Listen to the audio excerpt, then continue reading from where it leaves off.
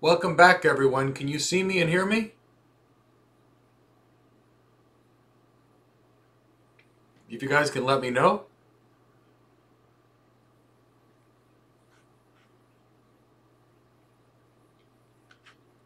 Welcome, Alonzo. I can see your name. Welcome, Guy.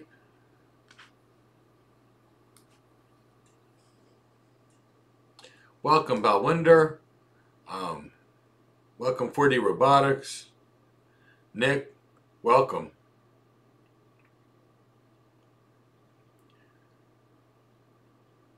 Okay, it looks like everybody's starting to pop in now. Look like there are about 40. Then looks like people are coming in. Ian, welcome. Derek, so good to see you. Windhowlers. Caesar, welcome. Welcome everyone to day 2 of our AWS Advanced Networking Free Bootcamp. I'm Michael Gibbs, and I'll be your instructor today.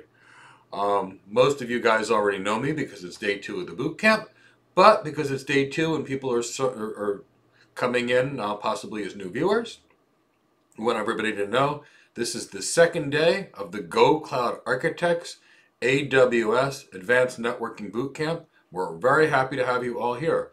Today we're going to continue the discussion of AWS Advanced Networking concepts.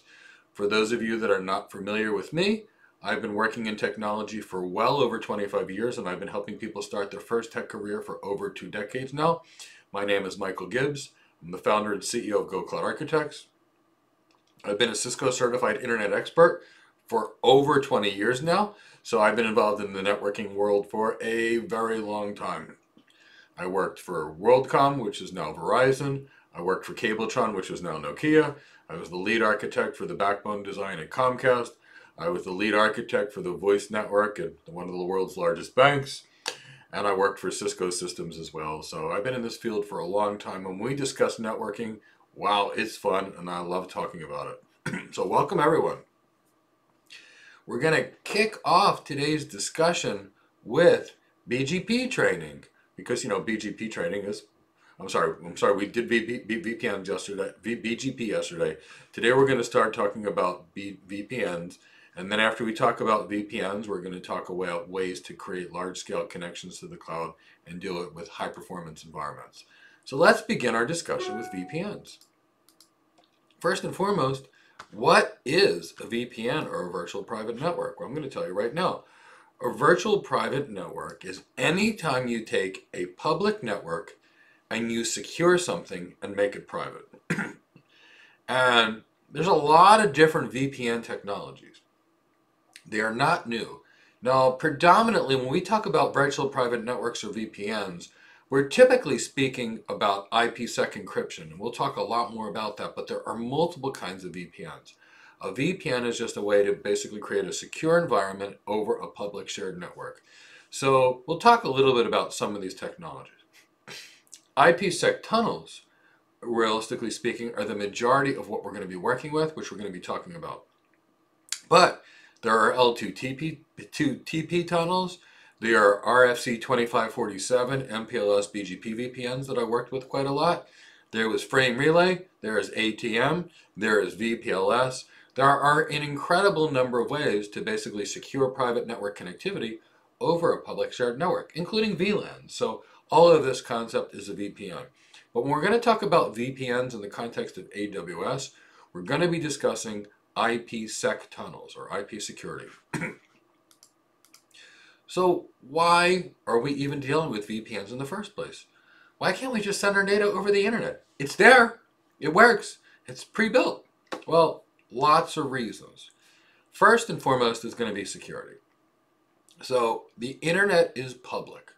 And what I mean by public is once your data is on the internet, it can be seen by anybody. So the internet is public, so it is inherently very insecure. With every passing day, it gets less secure. So you can't send proprietary information on the internet because people can see it, steal your proprietary information, and do something with it. So you need for security to make it private. But that's not enough. What about routing? Internet routers, big core routers, the kind of stuff that I'm used to dealing with, where you're exchanging full routing information via BGP to your internet service provider. That's about 750,000 routes plus per internet service provider. So if you're going to connect to 10 different internet service providers, you're going to be getting that routing information from 10 different people. So your routers are going to have to maintain, it's like a database, and it's a routing information base. It's going to include the network layer reachability information from it received from everybody else. So granted, if we wanted to do everything on the internet, first everybody would need public IP addresses, and everybody would need these big internet routers. And that would mean every router that everybody would use in every branch office or campus office would be these several $100,000 routers, which obviously wouldn't scale. So security and then routing. Now, it's not just routing.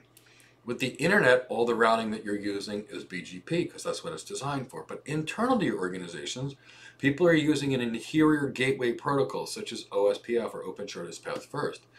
And the reason organizations need to use these routing things internally is they need speed. You know, BGP is designed for performance, meaning scalability, but also tunability, but it is not designed for speed.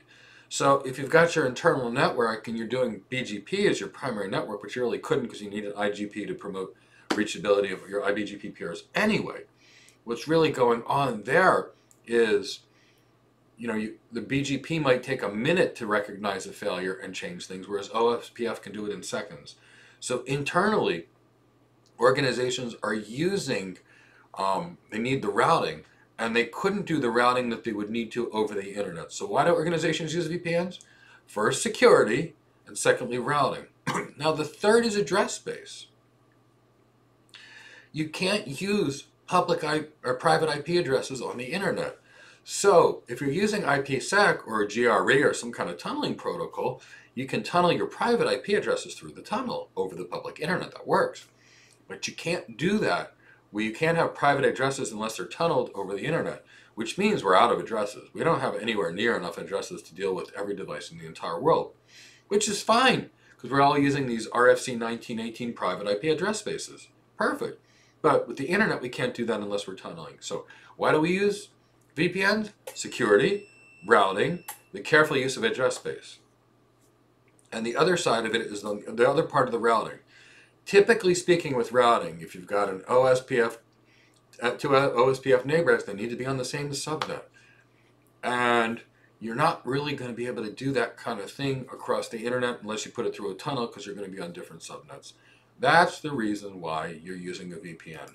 So it's the routing, the security, the address space, and all that's necessary to make things work. That's the other reasons why you can't just use the internet. So what does this stuff actually look like when all is said and done? Let me give you an example.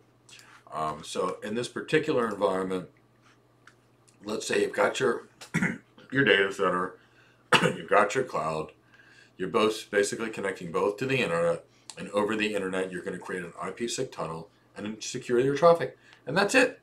That's how your VPNs work over the internet. No big deal.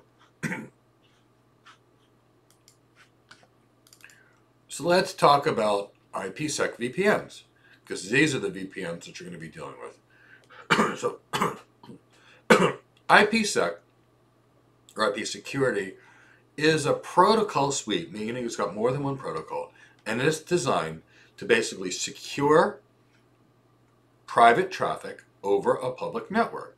And you know what? If you had a private connection and wanted to increase its security, you could run IPsec over that private connection too. It doesn't just have to be over a public network. IPsec is used for a lot of the reasons, but it provides really good security.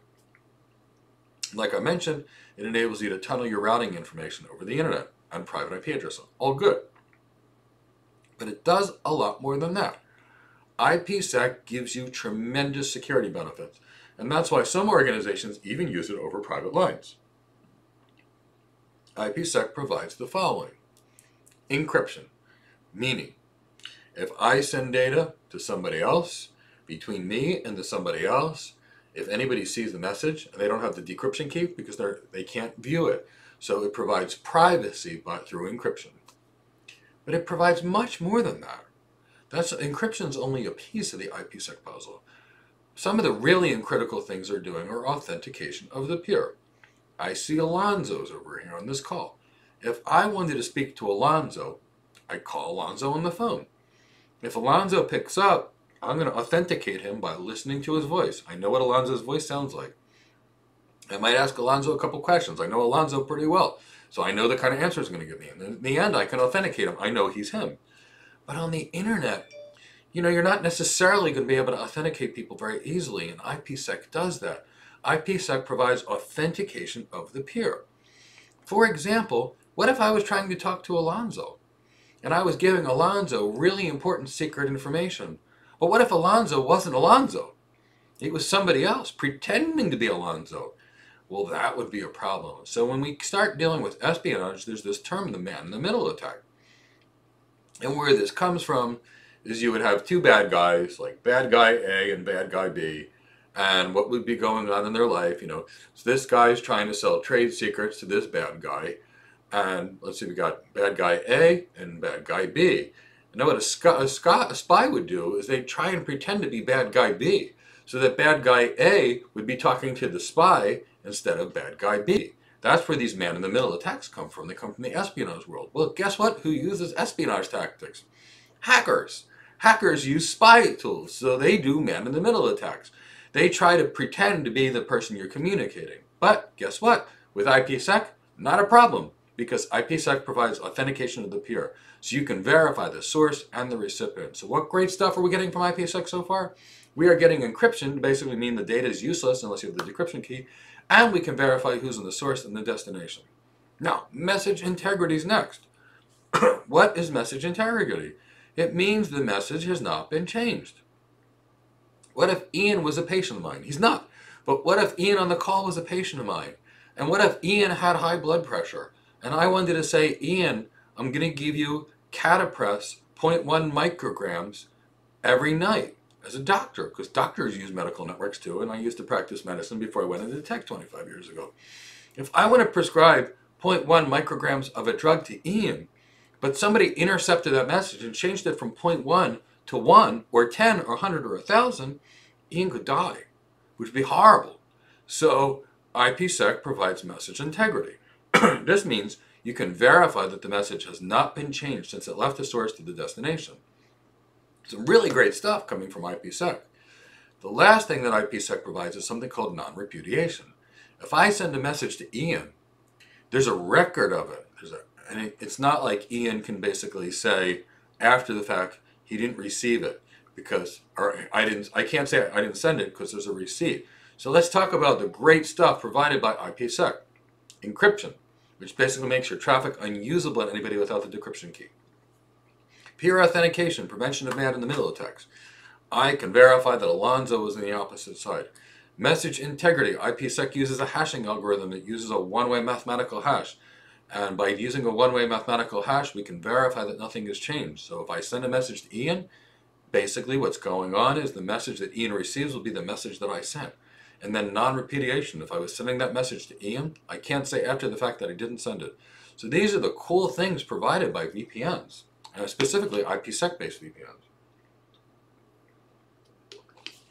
So when we're talking about VPNs, we're talking about using the internet or a public network to basically create our private tunneling and our private training, our private means to communicate. So what makes VPN so great? Well, if you have internet access, you can have a VPN. All you need is internet access. How long does it take to get internet access? You probably already have it. So VPN, the advantage is they can be set up in minutes as soon as you have, as soon as you have internet access. Whereas if you were going to get a direct connection or a private line, which we'll talk about later, that takes time. It takes a lot of time. Why does it take a lot of time? You got to call the service provider. They got to provision things. They got to bring trucks around. There's all kinds of things that goes along. So VPN's minutes. It could take a month to set up a private line. So understand, VPNs have some advantages. Where else are VPNs great? Imagine multi-site. Let's say you've got one environment and you want to connect to 50 locations and you've got a big internet pipe. You can set them all up quickly. It's not like you have to buy 50 different WAN connections with a direct connection. So VPNs, cheap, fast, easy to use. Now let's talk about why VPNs are not great and why you can't use them in a lot of cases. Performance. Let's face it, internet performance is not consistent. In fact, it's best effort. There is no guarantee that the internet will deliver your traffic, which means your 10 gigabit link might be 10 gigs, It might be 1 gig, it might be down. There's no guarantee what happens to your traffic. So when you need guaranteed performance, you can never use the internet. Remember that. Internet is best ever. Now there's some ways with software-defined networking and some other things you can get much better performance on the internet. Excuse me, I'm a little bit of allergies. I have this really beautiful cat that I'm highly allergic to that I play with too much. So bear with me a little bit on the allergies and the sniffling today. So something to pay attention to, that the internet performance is not consistent.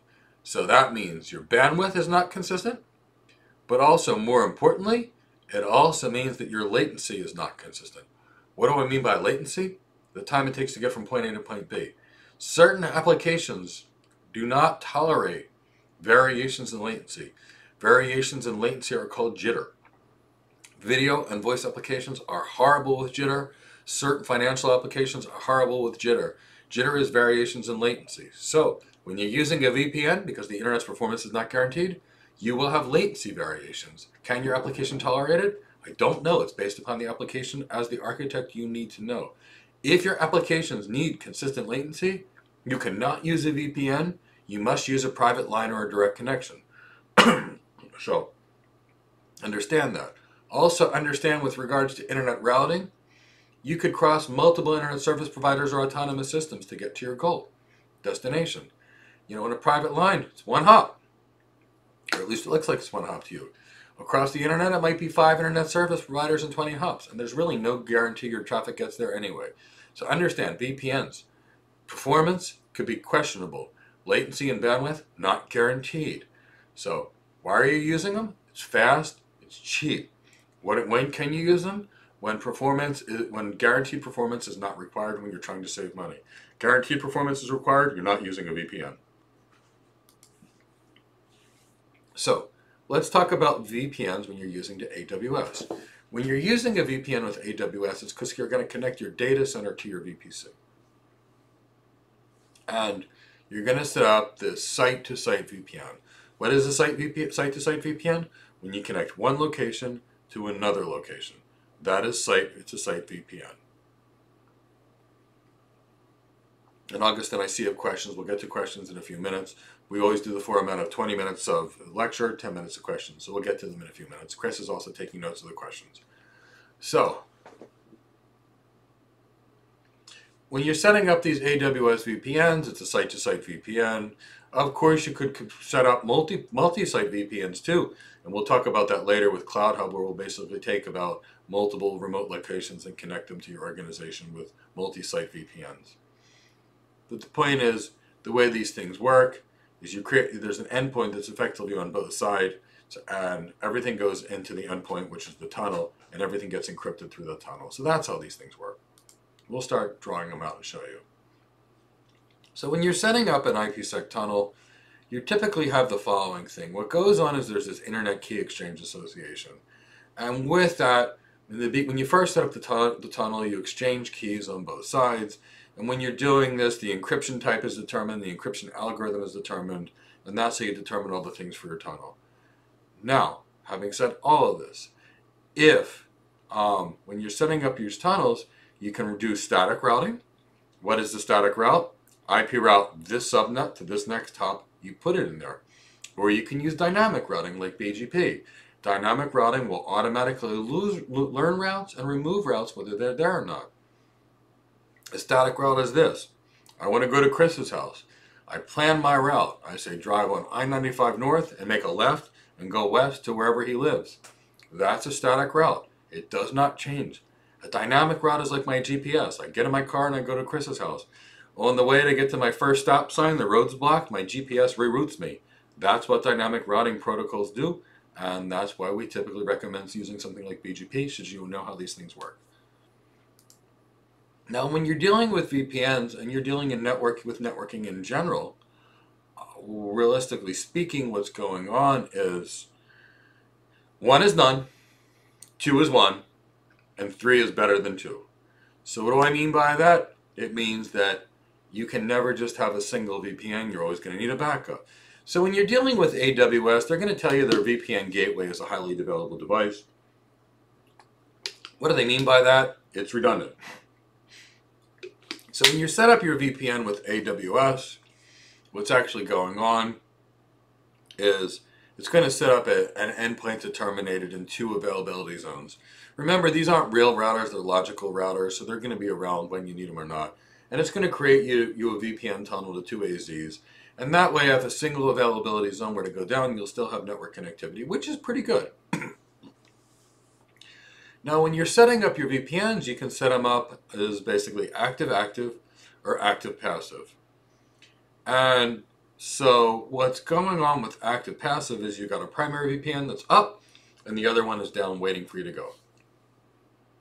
Or you can set it up as active-active, meaning you could be using your VPN directly to one availability zone and another availability zone. You will get much better performance this way, but you're going to have to basically just set up your BGP policy to make sure you don't get asymmetric routing. We'll talk a lot about how to do that. So does everybody understand the concept of the VPN so far? Because we've spent about 20 minutes talking about VPNs, and then we're going to spend about 20 more minutes talking about VPNs, and we're going to talk about, direct connections and all these other great things yet. But before we go any further, I want to make sure that there's no questions. So we've been speaking for about 20 minutes. It's time for about 10 minutes of questions. So let's look through the question list.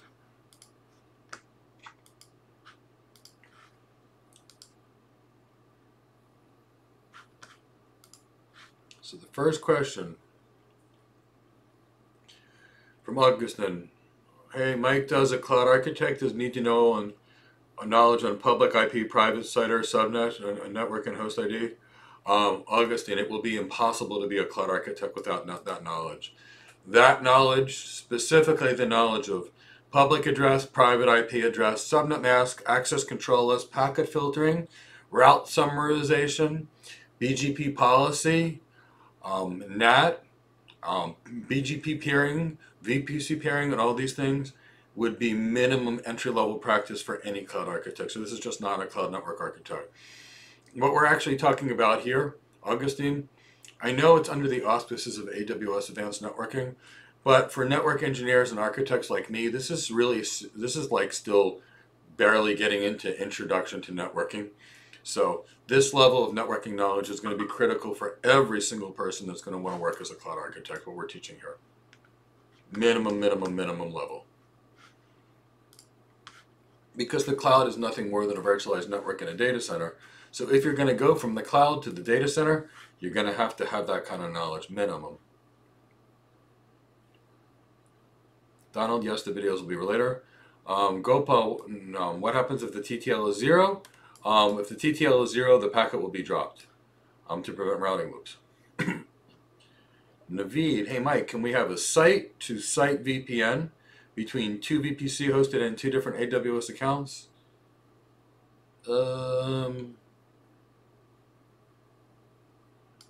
Could you create 2 IPsec tunnels to 2 different accounts? Of course you could, but you'd be creating 2 separate IPsec tunnels.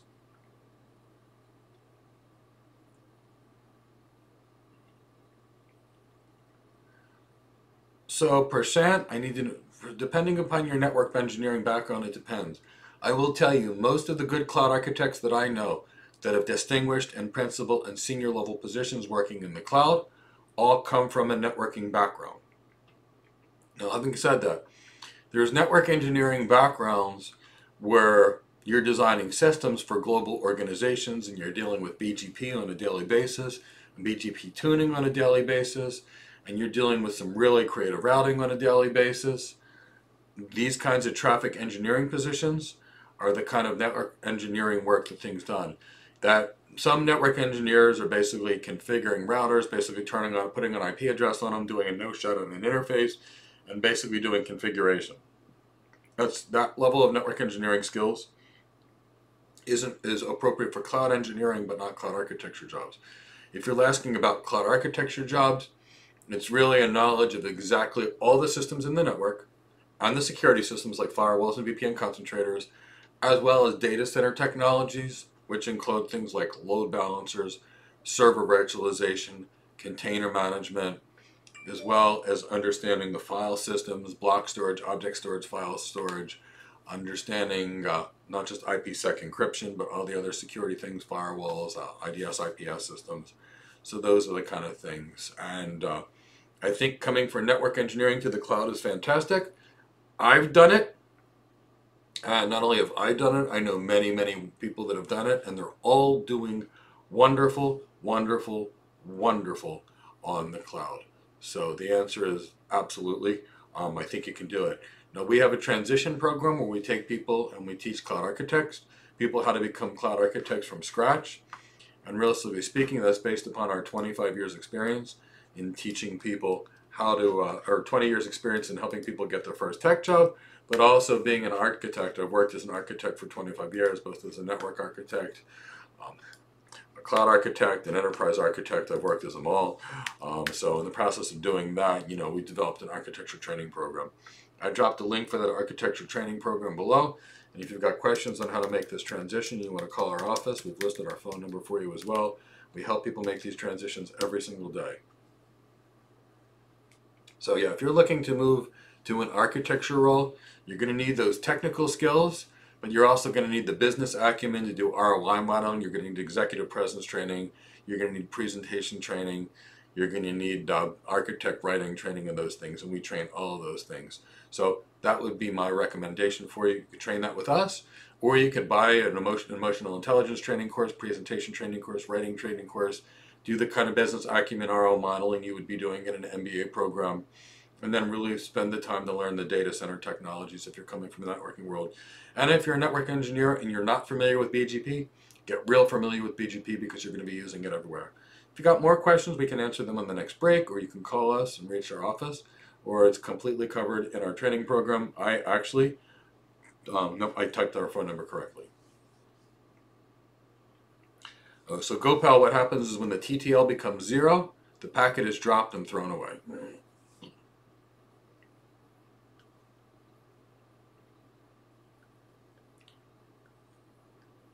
So Lamet Shar, is there a better source document to learn about BGP and CIDR?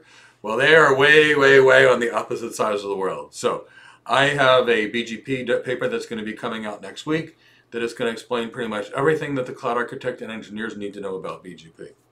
Now, CIDR. CIDR is a totally different story. CIDR is, so BGP you could consider advanced routing. CIDR would be introduction to basically junior level networking. And the reason I say this is the CIDR stuff would be not ever included in BGP. The CIDR stuff would be included to the pre-CCNA work. Like how does, for example, how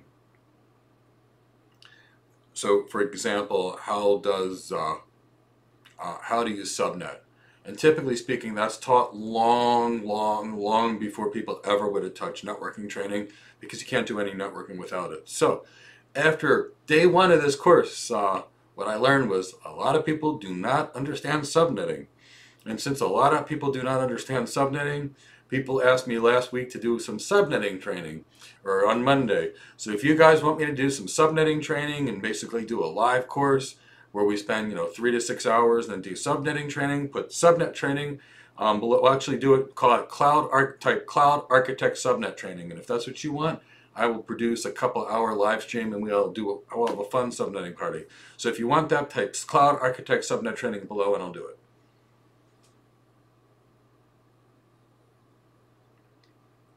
And then the last question I see from Derek.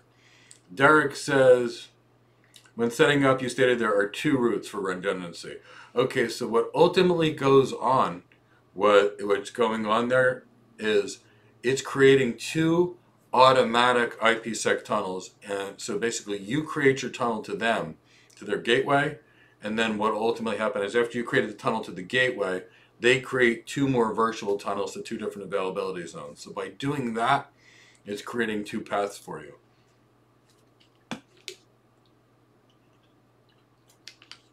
So if you guys want some subnetting training, let me know with the subnetting training.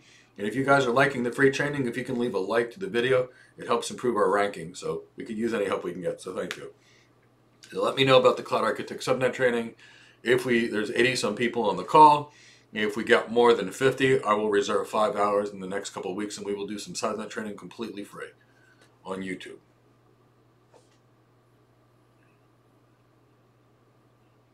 Okay, so let's go back to some training.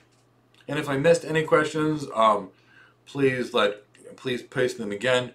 Chris Johnson will be collecting these questions, and he will basically let me know. So let's get back to some training. So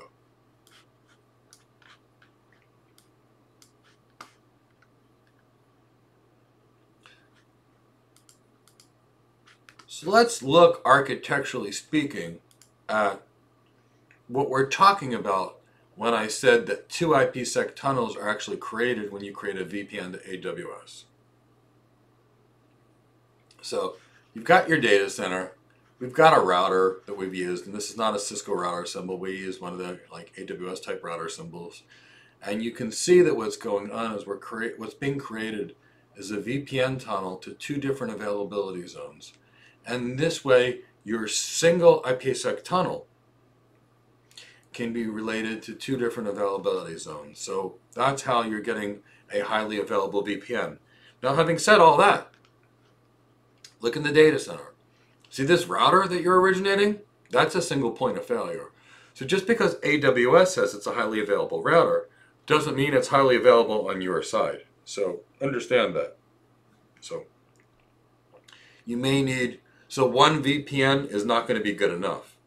Because if you're doing a VPN and you're counting on the second VPN tunnel to work, if you lose your internet connection on the data center side, or you lose the router on the data center side, as specified by this little orange thing where it says corporate data center, your systems are down. So don't count on it. Just realize that you do get two backups. So it's better than a single one, but it's not good enough. Now, when you're dealing with BGP, and you're dealing with two equal cost paths, it's very possible to send your data out one path and have it come back on another path, which in the grand scheme of things, all things being equal, if the latency and the path on one link was identical to the latency and the path on the other link, we'd be fine. But imagine it this way. Imagine I send my traffic on one highway and my traffic comes back on another highway some of the time.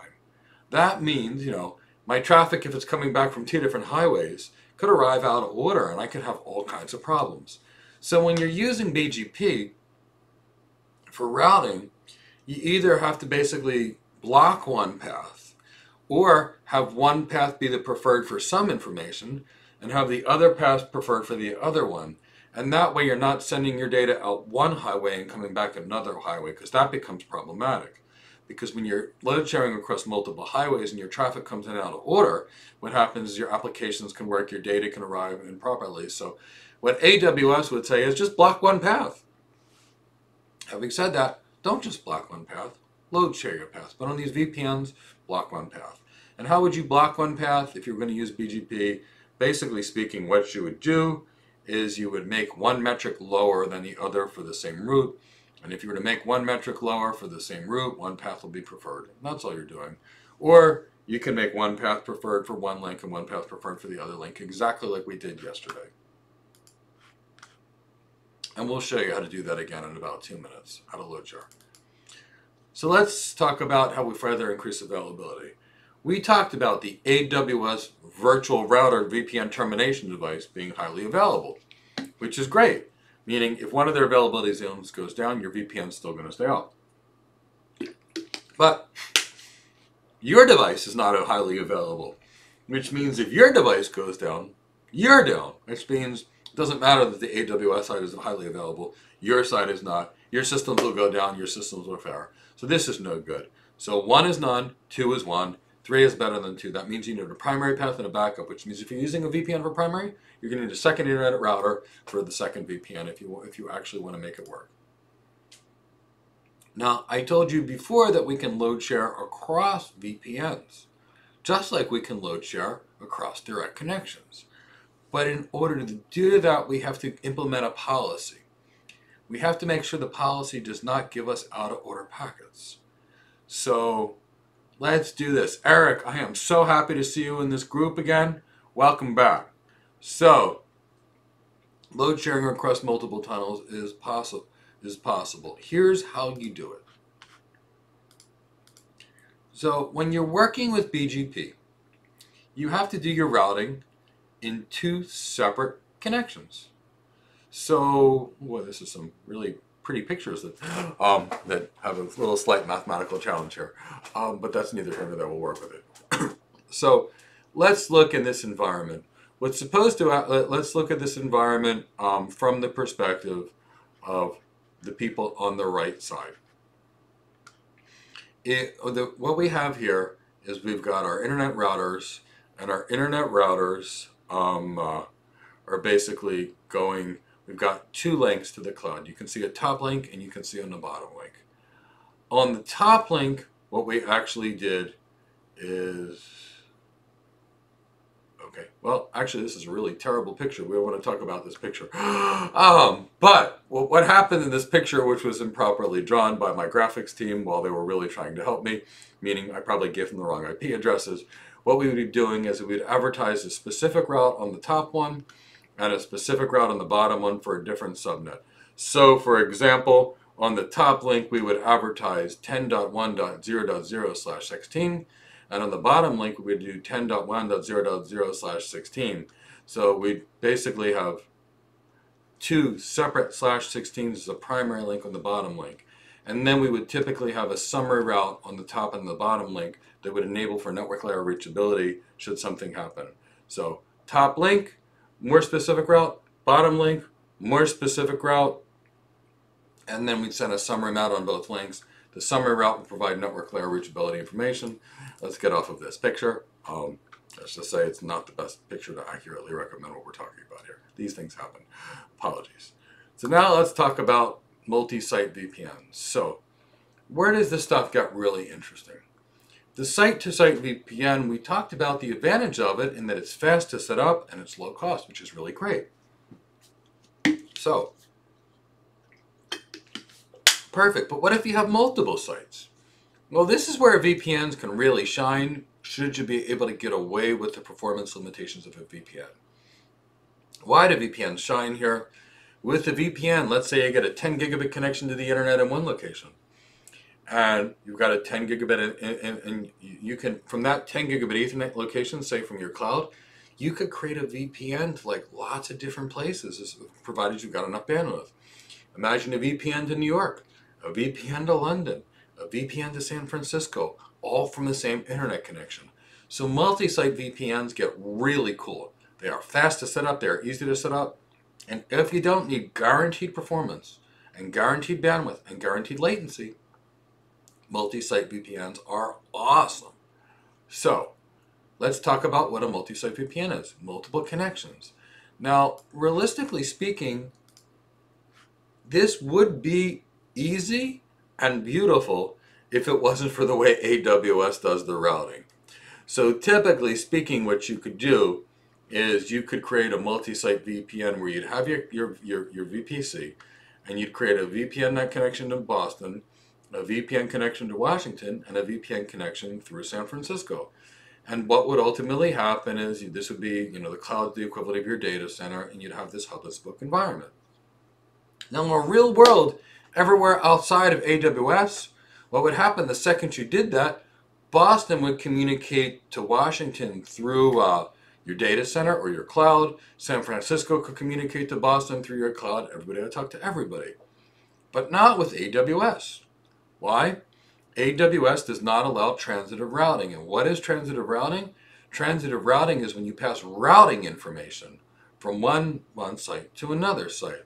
So because AWS will not take the routes learned from Boston and share them with Washington and New York, and will not share Washington's routes to Boston and San Francisco, nobody will be able to talk to anybody except your VPC will be able to talk to your remote locations if you just set up VPNs. Now guess what? If your remote sites don't need to talk to each other, this is perfect. It's secure. You've got a lot of extra security. But if your remote sites need to talk to each other, this changes everything. When your remote sites actually need to talk to each other, you need to pass routing information. So how do you pass routing information on the AWS cloud when they don't let you do it? New rule. They created something called Cloud Hub. And Cloud Hub breaks the non-transitive routing rules, just like a BGP route reflector would. And basically what happens is When you use Cloud Hub, you connect all your VPNs to VPN Cloud Hub. Now Boston's routing information is passed to Washington and New York, and Washington's information is passed to New York and San Francisco, and San Francisco's information is passed to Washington and Boston, and now everybody can talk to everybody in a hub and spoke architecture. So, multi-site VPNs, you could set them up, but not everybody would be able to talk to each other. But if you use Cloud Hub, everybody will be able to talk to everybody, so that's how you're setting up your hub and spoke environments on the cloud. Now, how do you set up a VPN? Well, it's relatively easy. First thing you need, internet access. No internet access, no VPN.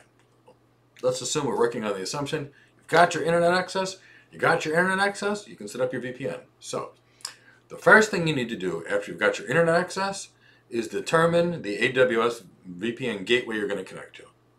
Then, you need to pick a routing method, a static route or a dynamic route. If there's only one connection in, only one way, meaning you don't have any backups, then a static route would be good. If you've got backups, you're better off using dynamic routes. The next thing to do is you set up your tunnel.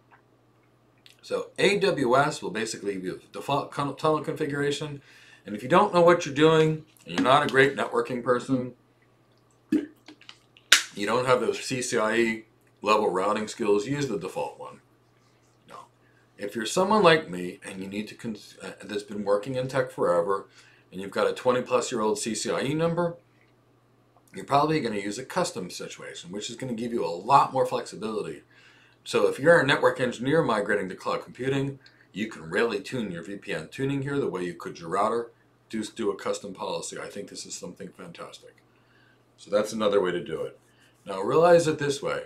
When you set up these policies and you tell the policy at once, it literally configures the VPN gateway for you. And not only that, the management console will even spit out a cut and paste config that you can put in your router. And this will work with a Juniper router, a Cisco router, a Palo Alto router, and a Fortinet router, which will cover your mainstays. So if you're going to use a custom one, you can do it yourself, but if you're going to do the default, it'll take care of it for you. And of course, anytime you're dealing with any tech, you got to monitor and see if it's up and running. So how do you monitor your tech and see if it's up and running? With AWS, you use CloudWatch like you would for everything else. So VPN setup. Set up your internet. Determine who you're going to connect to. Pick your routing method. Configure your tunnels either automatically or via custom policy. And you're good to go. So let's talk about some custom VPNs. If you really need a lot of VPN work, meaning you need something beyond like basic Cloud Hub, meaning you're an enterprise, let's say for example you've got 100,000 remote employees, you're going to need something better. Let's say you've got large numbers of remote connections, you're going to need something better. Let's say you need some more corporate security and lots of VPNs and lots of locations, you're going to need something better. So we talked about the basic AWS services, which are going to work for the majority environments from basic customers. But when you've got complex networking requirements, you're going to need something better. So if you need to terminate a large number of VPN connections in your VPC, most people will go to the AWS Marketplace. And typically speaking, how would you normally terminate a VPN connection? You would use a VPN concentrator, which is software that people basically create their IPsec tunnels to. It terminates them and puts them behind the firewall. So if you need to do that in the cloud, you can't walk over to the cloud with your IDS system, IPS system, and your screwdriver, mount it inside the rack, plug it in. You know, that doesn't happen. But what you can do on the cloud is you can go to the marketplace and you can pick up a virtual appliance that's going to run on an EC2 instance. And this is what you can do.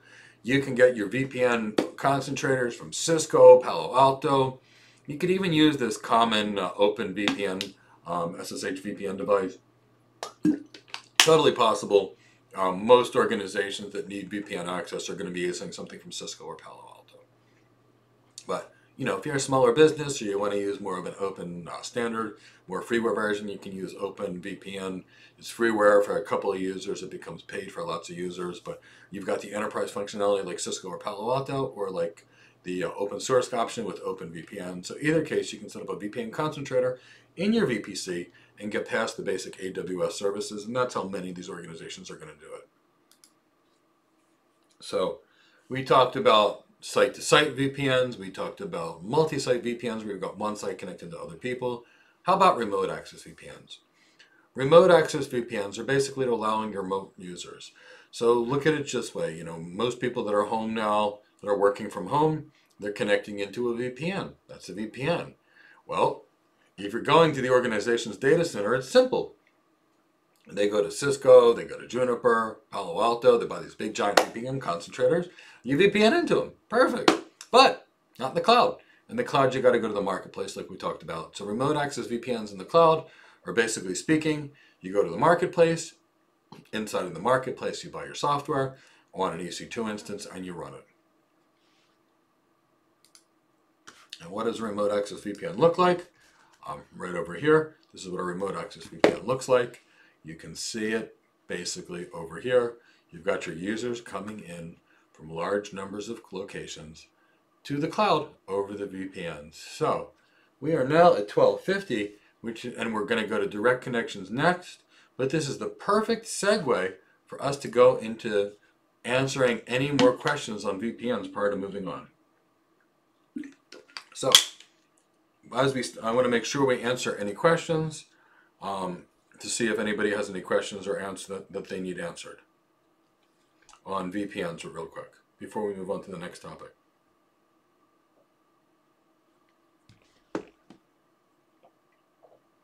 Any questions before we move on? And sometimes people ask me why I occasionally look to the left or look to the right on live streams. Here's the reason. Trying to make sure that I can make sure that we're still streaming on one screen and see people's questions on another screen. So that's why I might look from screen to screen sometimes if it looks like I'm moving left or right. It's just not obvious. So any more questions before we go into direct connections?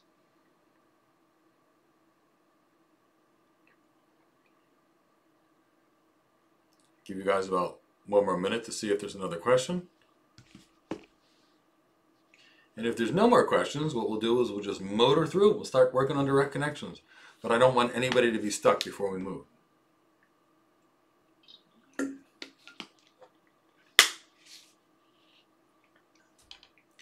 Okay, no questions? Sounds great. Let's start moving on towards, we're going to go do some direct connections. In the meantime, if you can give us some feedback, if you're enjoying this, if you can leave a like. And okay, there is one question which we'll answer prior to moving on. So leave a like if it's at all possible. And if you're enjoying it and if you're having fun, comment Cloud Architect. So, is Transit Gateway better than VPC peering? They're kind of different. So Transit Gateway is going to be like Cloud Hub, and we'll talk about it a little more. Cloud Hub is used when you've got lots of VPCs or remote sites that you want to use you want to connect via IPsec. And Transit Gateway is used when you want to connect over direct connections or private lines or VPNs. So Transit Gateway architecturally and Cloud Hub really are using the identical BGP route reflector technology. There's really no difference between them. Now the difference in service is Cloud Hub is for VPNs, and Transit Gateway could be VPNs or direct connections or everything, data centers or VPC. So there's more flexibility with Transit Gateway. Going back to VPC peering versus Transit Gateway versus Cloud Hub, because all three can be done, VPC peering is used to connect one VPC to another VPC. The reason people are using Cloud Hub or Transit Gateway is AWS does not do transitive routing, which means that because routing information is not exchanged, let's go back to this diagram with regards to VPC peering. So if we were to pretend this is a VPC, this is a VPC, and this is a VPC, realistically speaking, this is VPC peering. But because VPC peering is not transitive, the Boston information won't be sent to Washington, which won't be sent to San Francisco, which means with traditional VPC peering, spoke sites won't be able to communicate each other through the hub, which means that if you want that to work, you either have to fully mesh your iBGP peers, which would be perfect. I'm sorry, your BGP peers or your VPC peers, or if you're not fully meshing them, they won't be able to communicate with each other without something like Cloud Hub or Transit Gateway. So Transit Gateway or Cloud Hub are ways to break the AWS non-transitive routing rules to make AWS behave like a network would prior to that.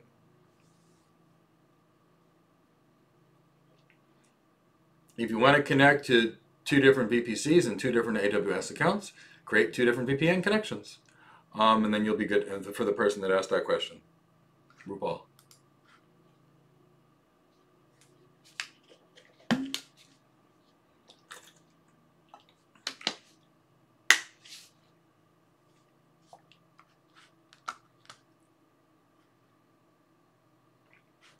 How can we connect to the... Okay, so we answered that question. We answered that question.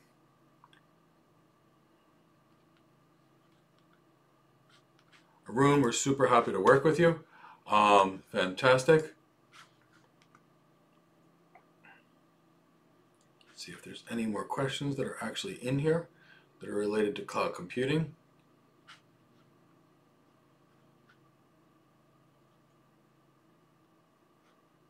And for this off-topic question from William Wallace, actually this week, I haven't read anything. It's very atypical for me. The reality is last weekend, last Friday, I knew we were going to be doing this thing on Monday. I have about 400 slides here, and I went through my slides to try and make sure they were good last weekend. And given that we do free webinars for 3 hours in the morning, and we're doing a 3-hour session here today, and I still have my students to teach throughout the week, I have not read any books this week at all, and have none on my list until next week. So I have none this week. So every once in a while, we all need to move some stuff aside and prioritize. But that won't last until next week. Next week there'll be a psychology and a sociology book that are there, as well as a communications book, because I always make sure that I'm always up to date on the latest training and the way people think. The reason psychology and sociology and economics are so near and dear to everything that I work on every single day of the week is it impacts how we coach our clients to make sure our clients have the best advantages in the world. So typically speaking, there's always something related to psychology or sociology on my weekly reading list. There may also be things related to neuro-linguistic programming, again, to help our clients. There's always something related to tech. There's always something to be getting better in some way, every form, and I always make a point of doing it every week. Unless I've got a week like this where I know I'll be working at least 100 hours, so then we do what we have to. So let's get into some direct connections. So direct connections are one of my favorite kind of things to do. Willamette, Cloud Hub and Transit Gateway are effectively the same. The use case is different. AWS will brand the same technology, 2 things. Cloud Hub VPNs, Transit Gateway, VPNs plus direct connections. And so think of it just more flexibility, but very, very similar in nature.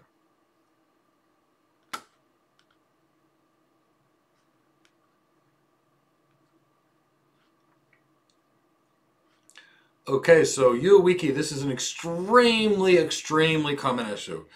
So the reason NAT is typically used is to translate addresses from one to another. So most of the time when we use NAT inside a business in networking, it's often because a company buys one company and buys another company and they need to translate the addresses. Now when you're dealing with AWS, they don't let you do VPC peering with NAT. For the most part, it's not supported. So when you're dealing with AWS and one company buys another company, what you're going to use the private link service, because the private link service automatically does NAT. Then after the VPCs are paired using the private link, so if they're not using VPC pairing, they're using private link.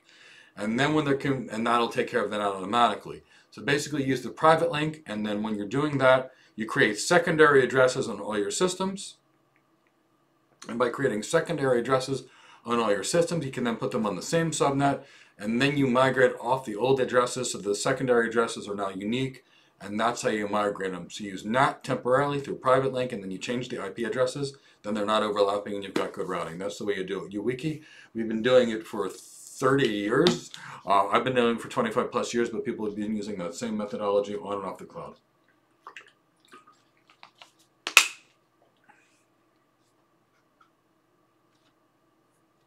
Ian Corner, if you want to do a VPN service, all you need is to set up a public IP address and then just set up a VPN service to the cloud. You can do it anywhere you want. It doesn't matter which geography you go to as long as you've got IP reachability to it. but you will need a public IP address on the far end. Any more questions? Otherwise, we go to direct connections.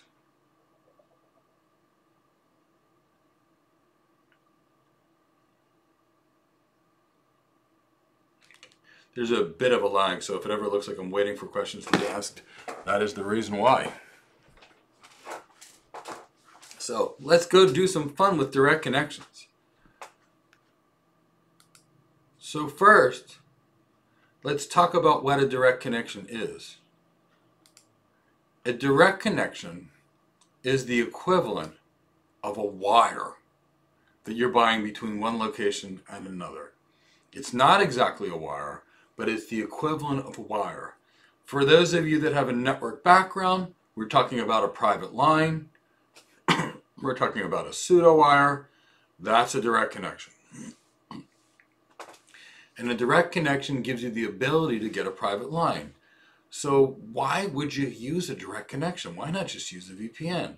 Well, we talked about the internet having a lot of problems. There's no bandwidth guarantees. There's no latency guarantees.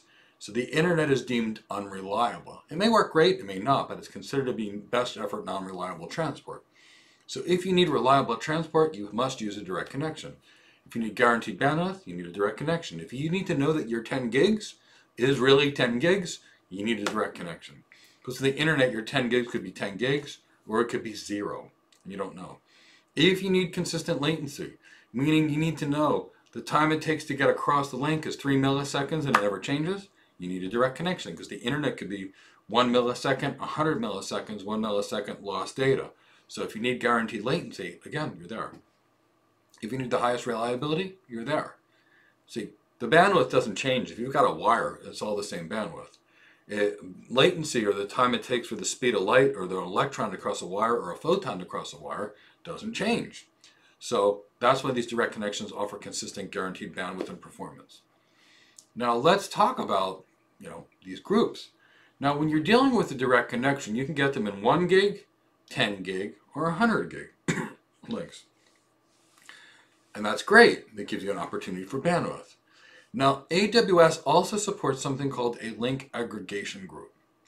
And what is a link aggregation group? A link aggregation group is as follows. Let's say I've got 1 link, 2 links, 3 links, 4 links. If I have 4 separate links, I've got to do some really tricky work with routing. Yesterday I showed you how we leak more specific routes or prepend AS pass. But what if I could take these 4 links separate and bundle them together to look like one big link like my arm? So instead of having 4 little skinny links, I've got one big link like my arm.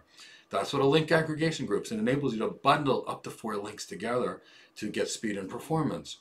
What else is cool about link aggregation? Let's say I've got four cables in the group.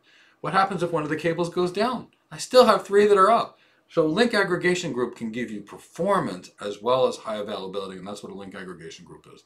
So direct connection, pseudo wire, link aggregation for people from the networking world, it's like Ether channel or port aggregation protocol, but here it's link aggregation groups. That's the same concept. So what makes the direct connection work?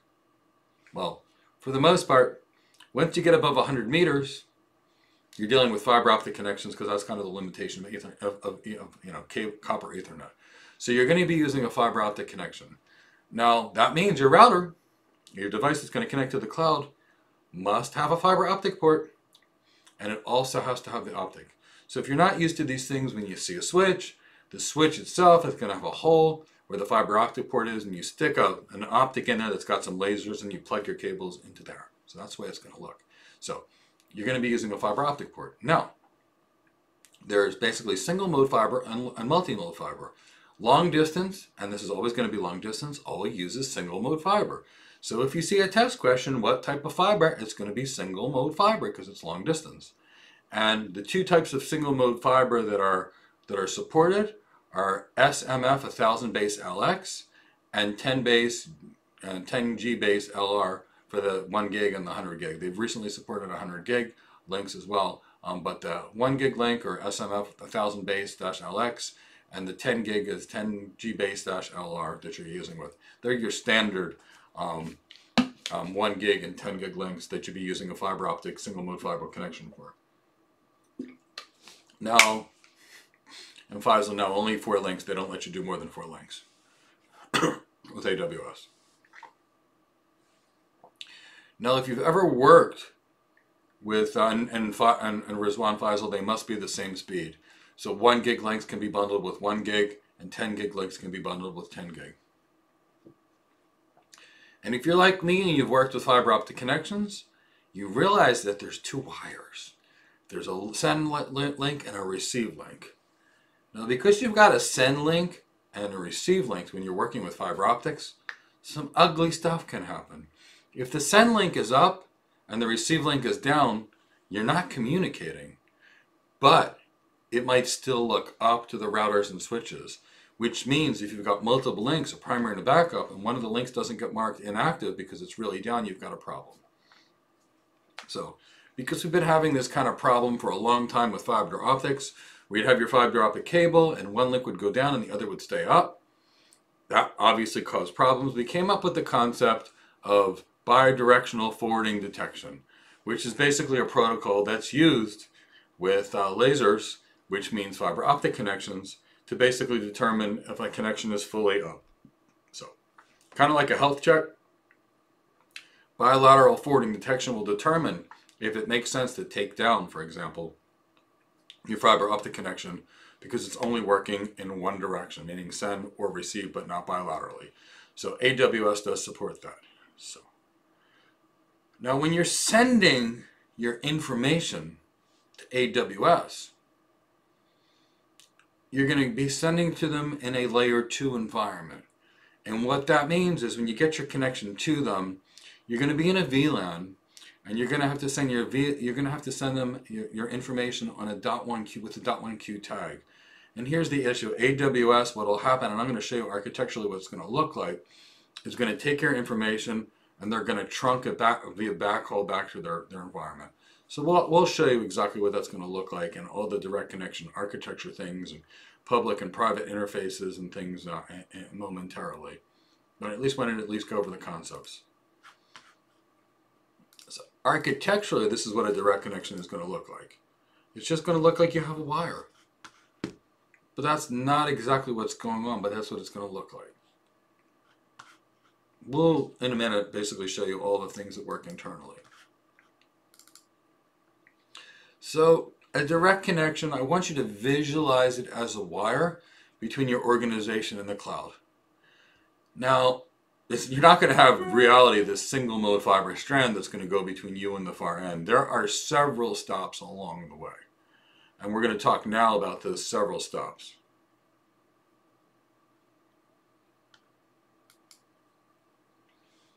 And we'll answer your question, the last question in a minute. So what exactly you're doing? When you're purchasing this direct connection, you're not exactly purchasing it between your location and the end destination. See, here's what's really happening. You're going to buy a direct connection, and basically you're buying a direct connection to the direct connection location. And when you're in the direct connection location, you're basically buying your first connection to your router, which is sitting in the direct connection location. So from you to the direct connection location. Now that only connects you to the point of presence, the direct connection location, but that does not connect you to AWS, not even a little bit. It just connects you to that building. See, you connect to you where it says customer in this direct connection location. Now, in the same location where you are, AWS has their direct connection location switch routers as well. So they've got a connection from their routers, and they've got this link where it says AWS backbone, where it backhauls the information to AWS. So if you just connect to the direct connect location, and AWS is connecting the location back to AWS, you're still not actually going to be communicating with them. Because right now they have 2 separate networks. They have a separate network for the AWS side where it says AWS hardware highlighted in red and the pink thing going back. And you have your information as highlighted by your blue WAN and your routers. So it has to happen when you want a direct connection. Here's what you need to do. Oops. You're actually purchasing a direct connection for here. you have to go to AWS and you have to get what's called a letter of authorization. And we'll basically tell you, the letter of authorization will give your service provider the ability to plug in a cable or a fiber optic connection between your router and between their router. So you're going to buy a connection to the direct connection location. You're going to apply for what's called a letter of authorization. The letter of authorization will provide a cross connect, meaning they'll allow the service provider to provide a cable from your device to their device, and then it's effectively like you've got a wire all the way back to your own AWS account. That's the way these direct connection locations work.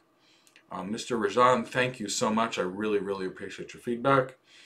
Mr. Mohammed, I'm going to ask you on the next break exactly what you mean by that so we can try and accommodate you, because I want to make sure we do everything we can to help all of you as much as we can. But I just need more clarification for what you're looking for. So now let's talk more about that letter of authorization. What is this letter of authorization?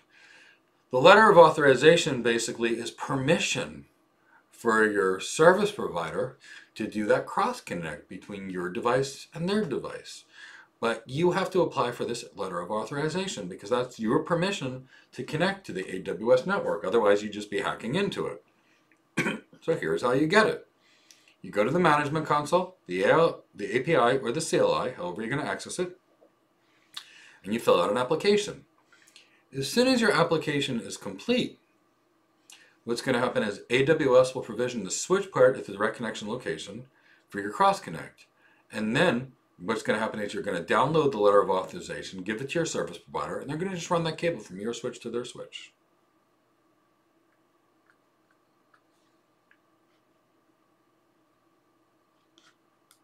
And Naveed, what's going on is Chris is actually writing down your questions, and we'll actually, as well as Unas's, and we're going to answer them on the next break, which will occur in 10 minutes.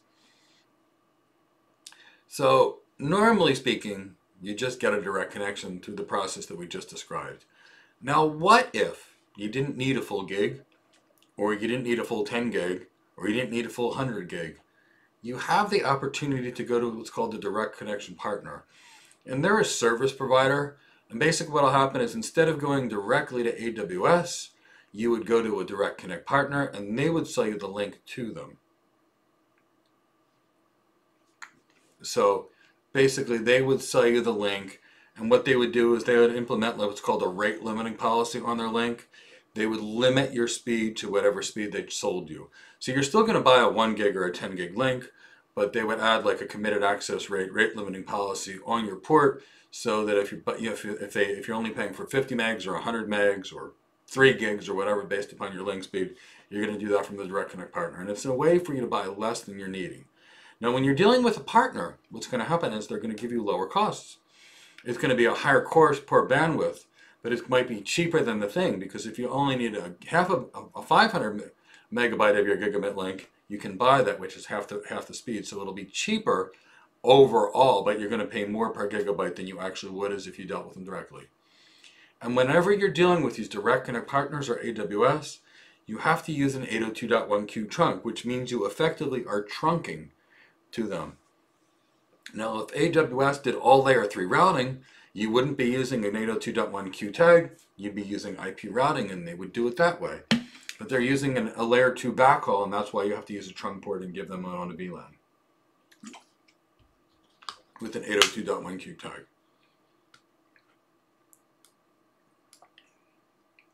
So now let's talk about public and private interfaces of these types of gateways, of your direct connection gateways. You got the opportunity to connect publicly and privately. So a public interface is this. When you set up your direct connection, your public interface is going to give you access to public services. So what would these public services be? Things like DynamoDB, SQS, and public endpoints. So these are the things that you would use the public virtual interface for of your direct connection. So, public interface. Now,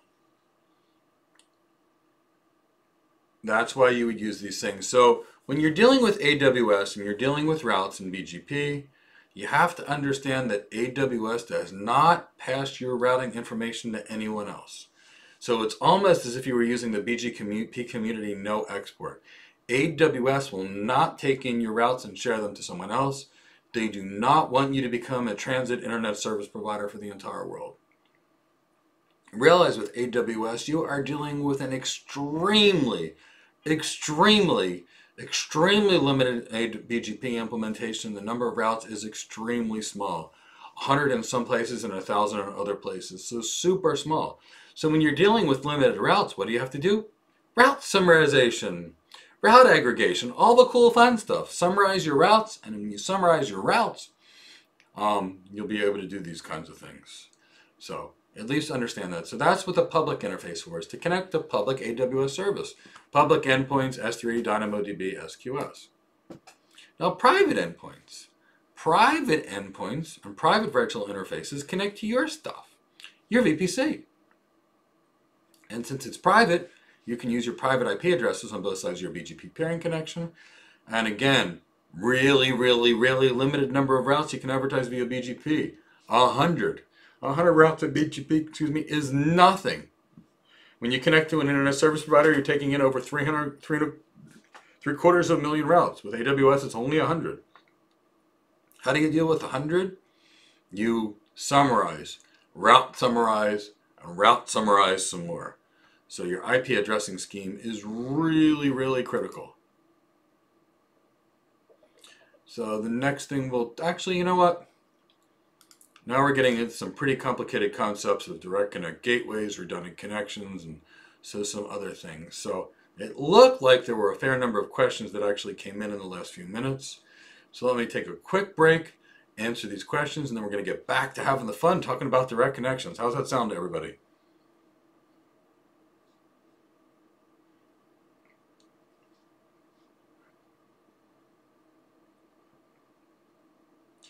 Derek, first question, great question. When you connect to the actual AWS data center, these are real switches. So when you plug in a direct connection, you need a real switch to terminate your actual, to terminate your connection, to terminate the wire. So it's going to be a wire for which the connection is going to be going across. Because it's a wire, you're going to be dealing with your own router switch and their own router switch, and they're going to be physical devices in the point of presence. Kind of stuff that we network engineers have been working on for decades. So, Guy Wittenhouse, you're generally sending them one VLAN, but yes, you could potentially send them multiple VLANs over your direct connection. If you were going to be connecting to different public and private interfaces, you could do different things.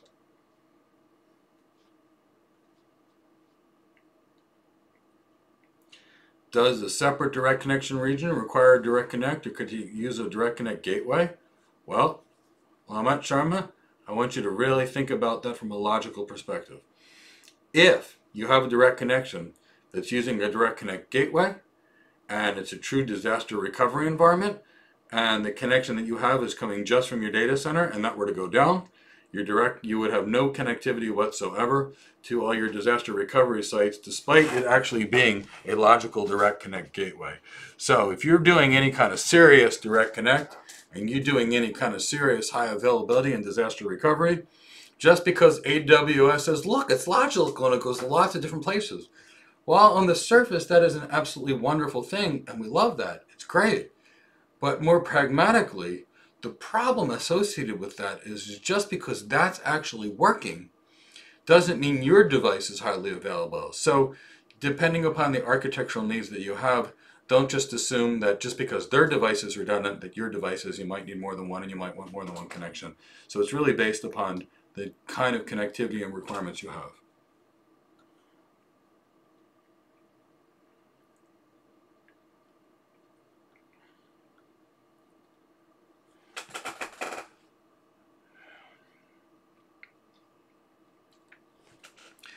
Well, Laman Sharma, one thing that I will tell you is,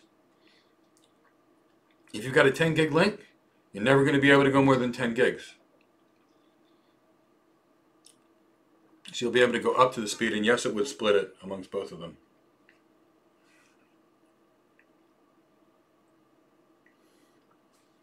Let me see if Chris was able to aggregate any other questions.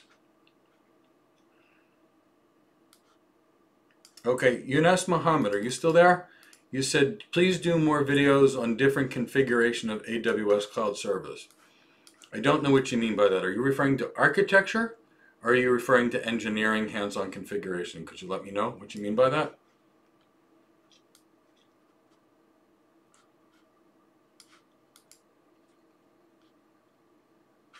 So I'm not really sure what your question is, Unos.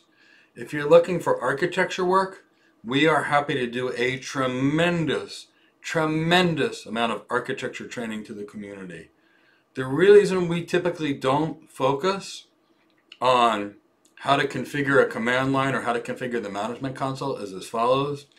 That isn't available in every possible $10 Udemy course, which teaches you the name of the service and how to configure it, but not actually how to do the job and be hireable.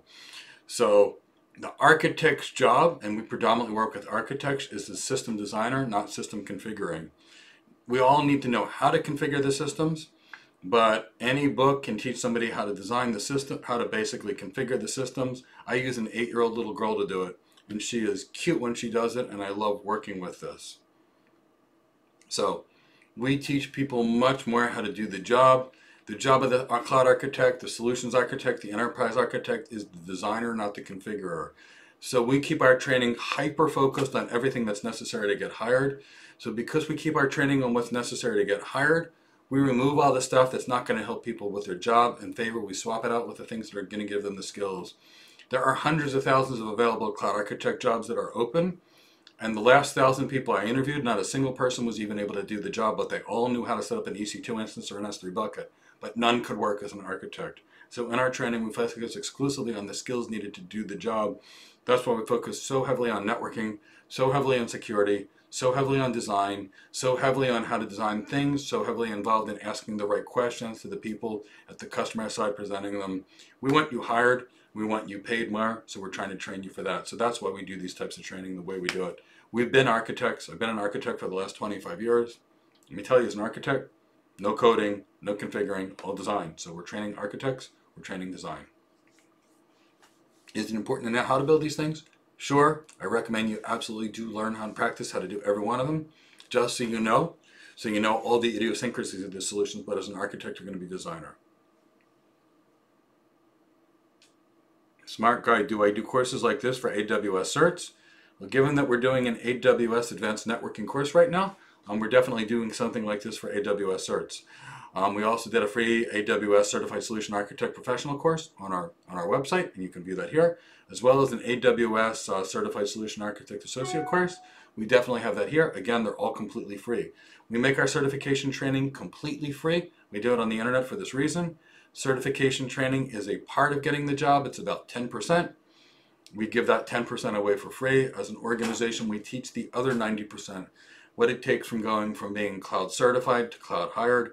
Huge difference. The other 90%, soft skills, emotional intelligence, presentation skills, architecture skills, knowledge of the network and the data center, the design part. That's where we focus as an organization. We focus on getting people hired, teaching them how to earn more, negotiate a higher salary, how to interview. That's our focus with our training programs. And yes, we provide training courses for AWS certs. This is one of them. For the advanced networking, free one for the certified solution architect, associate, and professional, all on our YouTube channel. So I hope I answered your questions there, smart guy. Any other questions prior to going back into direct connections?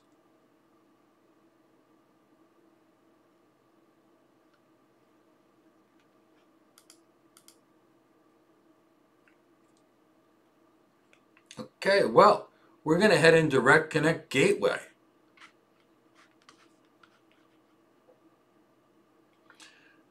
So the Direct Connect Gateway lets you combine, when you do your direct connections, connecting to both the public and the private side, or multiple virtual direct gateways. So in other words, you can use your direct connection to connect here.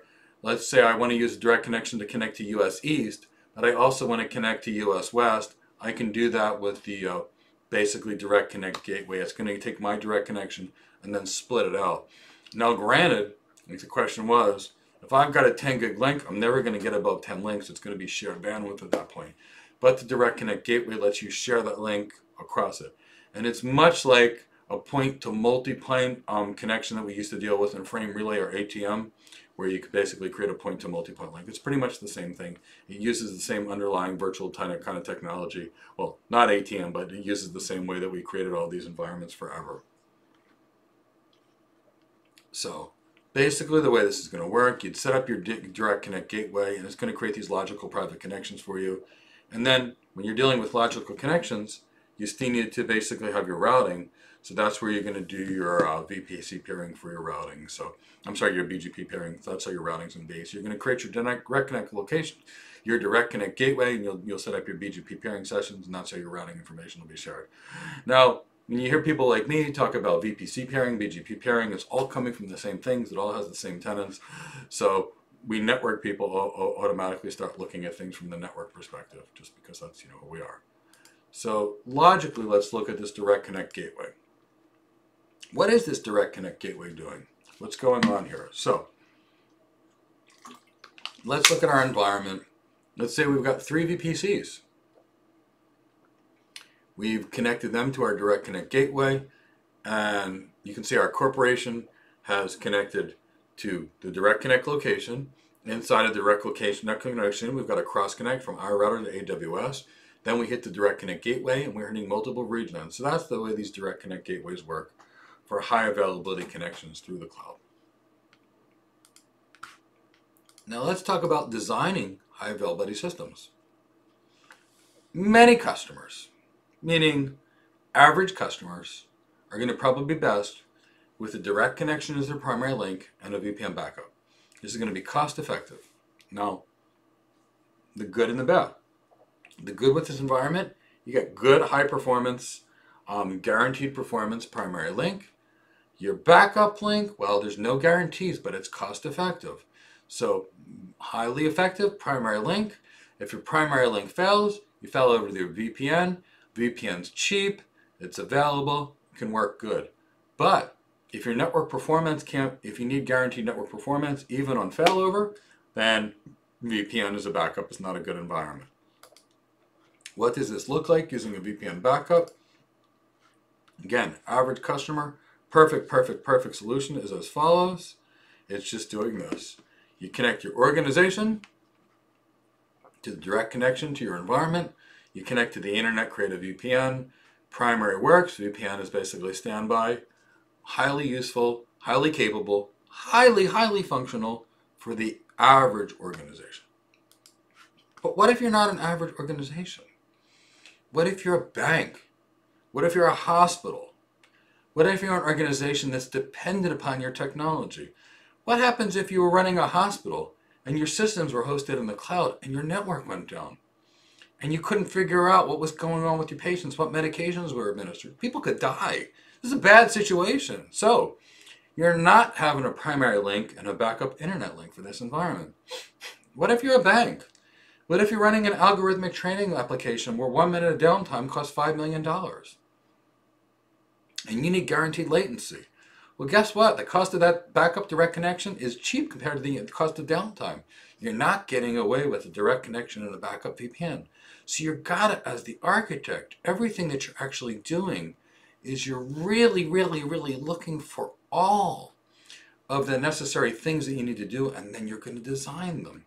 So what does the environment tell you? If you need high performance direct connection, you might need a direct connection backup, and you might need a VPN to back up your second direct connection. You might need 3 direct connection backup. That's all going to be based upon the reliability needs of the organization. It matters. What the organization needs is how you design it, based upon their needs. So when you do backup direct connections, I'm going to give you some advice. If you've got a primary connection through Verizon, and you have a backup connection through Verizon, and there's a problem with the Verizon network, anybody see any problems here? Your primary and direct connection, both your direct connection and your backup direct connection could go down. So, primary direct connection with Verizon, backup connection with AT&T, now you're in a much better situation. So, you need to be across different service providers for your primary and your backup connections. But you not only need to be across service providers, you need to make sure your service providers are not sharing connectivity. So the way these WAN links typically work is You've got a carrier that gets you to to your carrier, and then there's your carrier. So it's quite possible that you could have Verizon for your primary link all the way across, and Verizon as your primary link to get to AT&T. Obviously, you can't do that in high availability. So what we're really trying to talk about, what we mean by this, is you've got a primary link on one provider, and your backup links need to be on a completely discrete secondary provider. So when you're making these connections, you need to make sure that there's no sharing among services. Because if you've got Verizon in any way, shape, and form, or AT&T, and there's a problem with the AT&T network, you are completely done.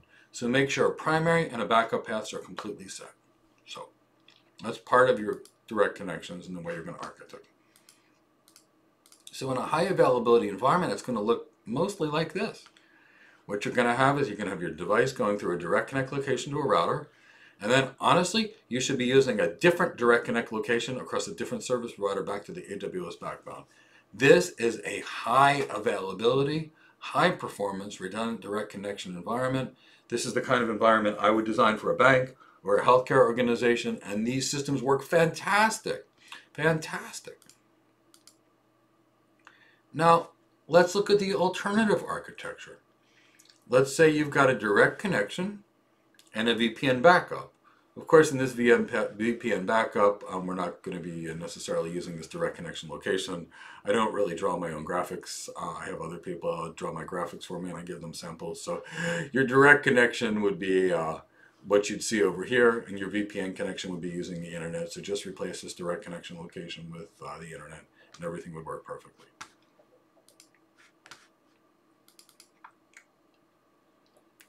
So in this particular environment, yes, you can load share across direct connections.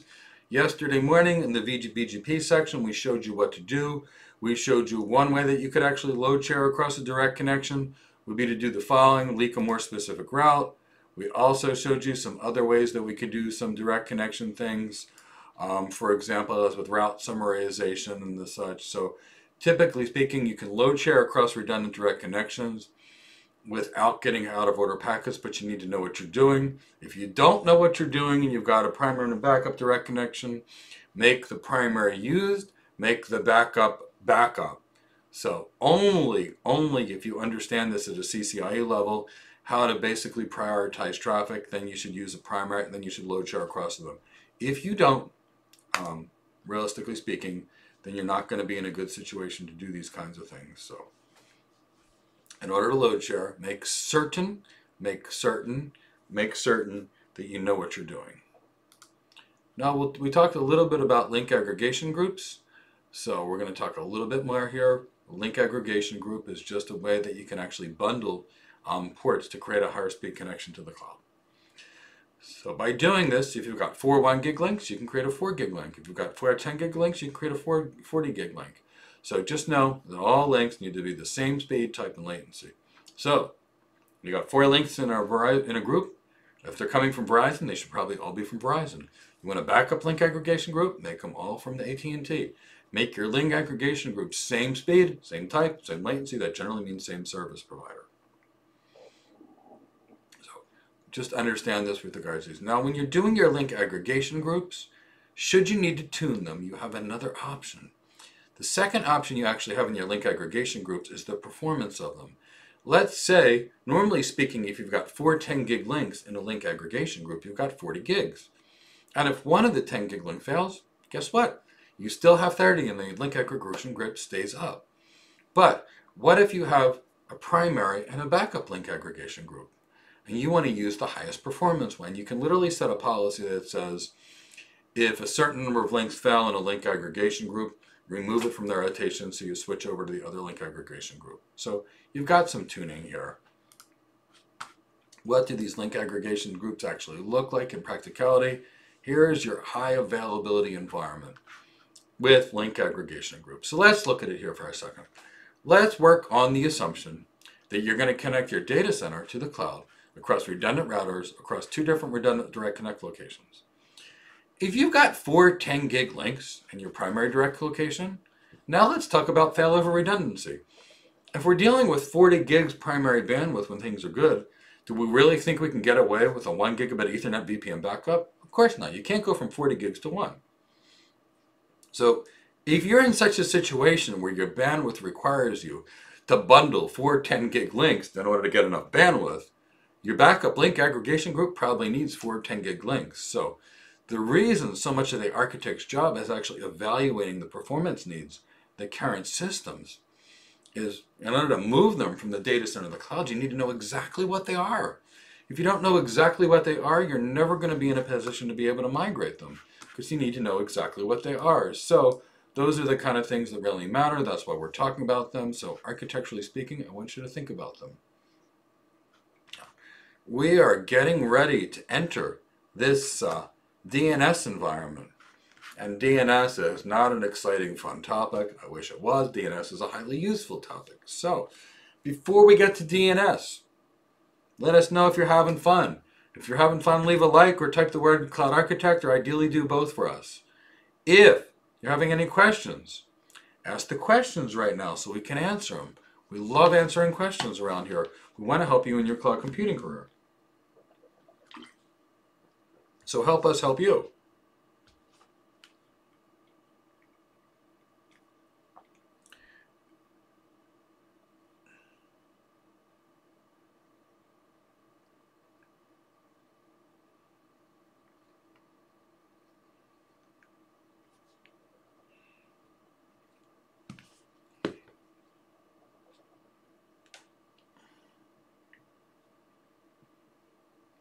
Any questions?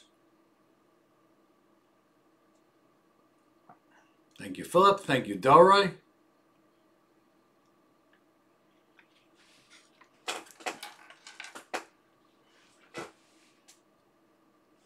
We're still here, Sharma, but thank you so much.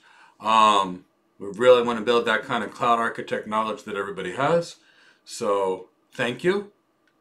We really need feedback so we know, because I can get a little techie in the weeds when we're starting to talk about networking stuff. Normally I focus on leadership and serious things like interview tactics and building your career.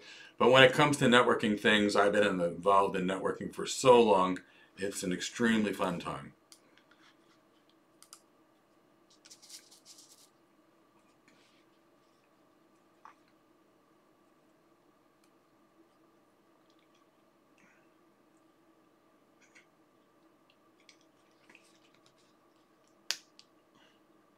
Any more questions before we go on to the next topic?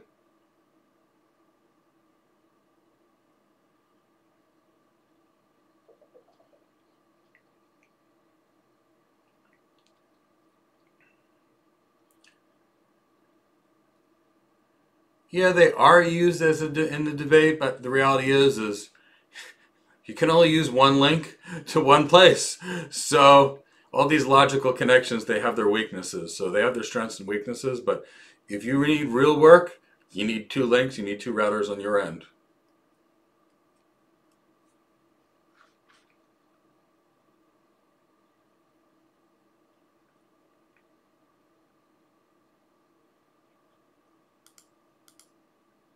Okay, so now, since I didn't see any additional questions, oh, I see one. Okay, hold on.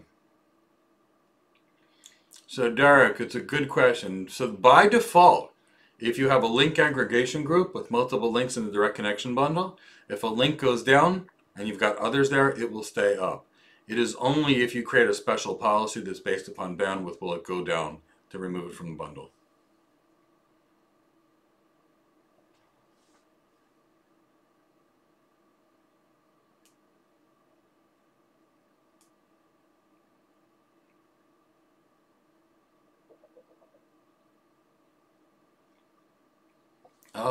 For Sharma, for people that have less than 15 kilobytes of data that they're sending, probably don't need a direct connection in the first place, and they probably could be using a VPN. When we're talking about direct connection architectures, we're talking about organizations that have real network performance and real compute system performance. Real stuff is going on. And yes, Derek, when you've got a link aggregation group that's got 4 of them, if one of the links, for example, goes down in the bundle, the other 3 stay up. So not only do link aggregation groups improve performance, they improve availability. So they are a really, really great way to do things. And because when you take these 4 links and you bundle them together in a link aggregation group and they look like one, there's no complicated routing to worry about at all because it just looks like a single link. So link aggregation groups are really, really great.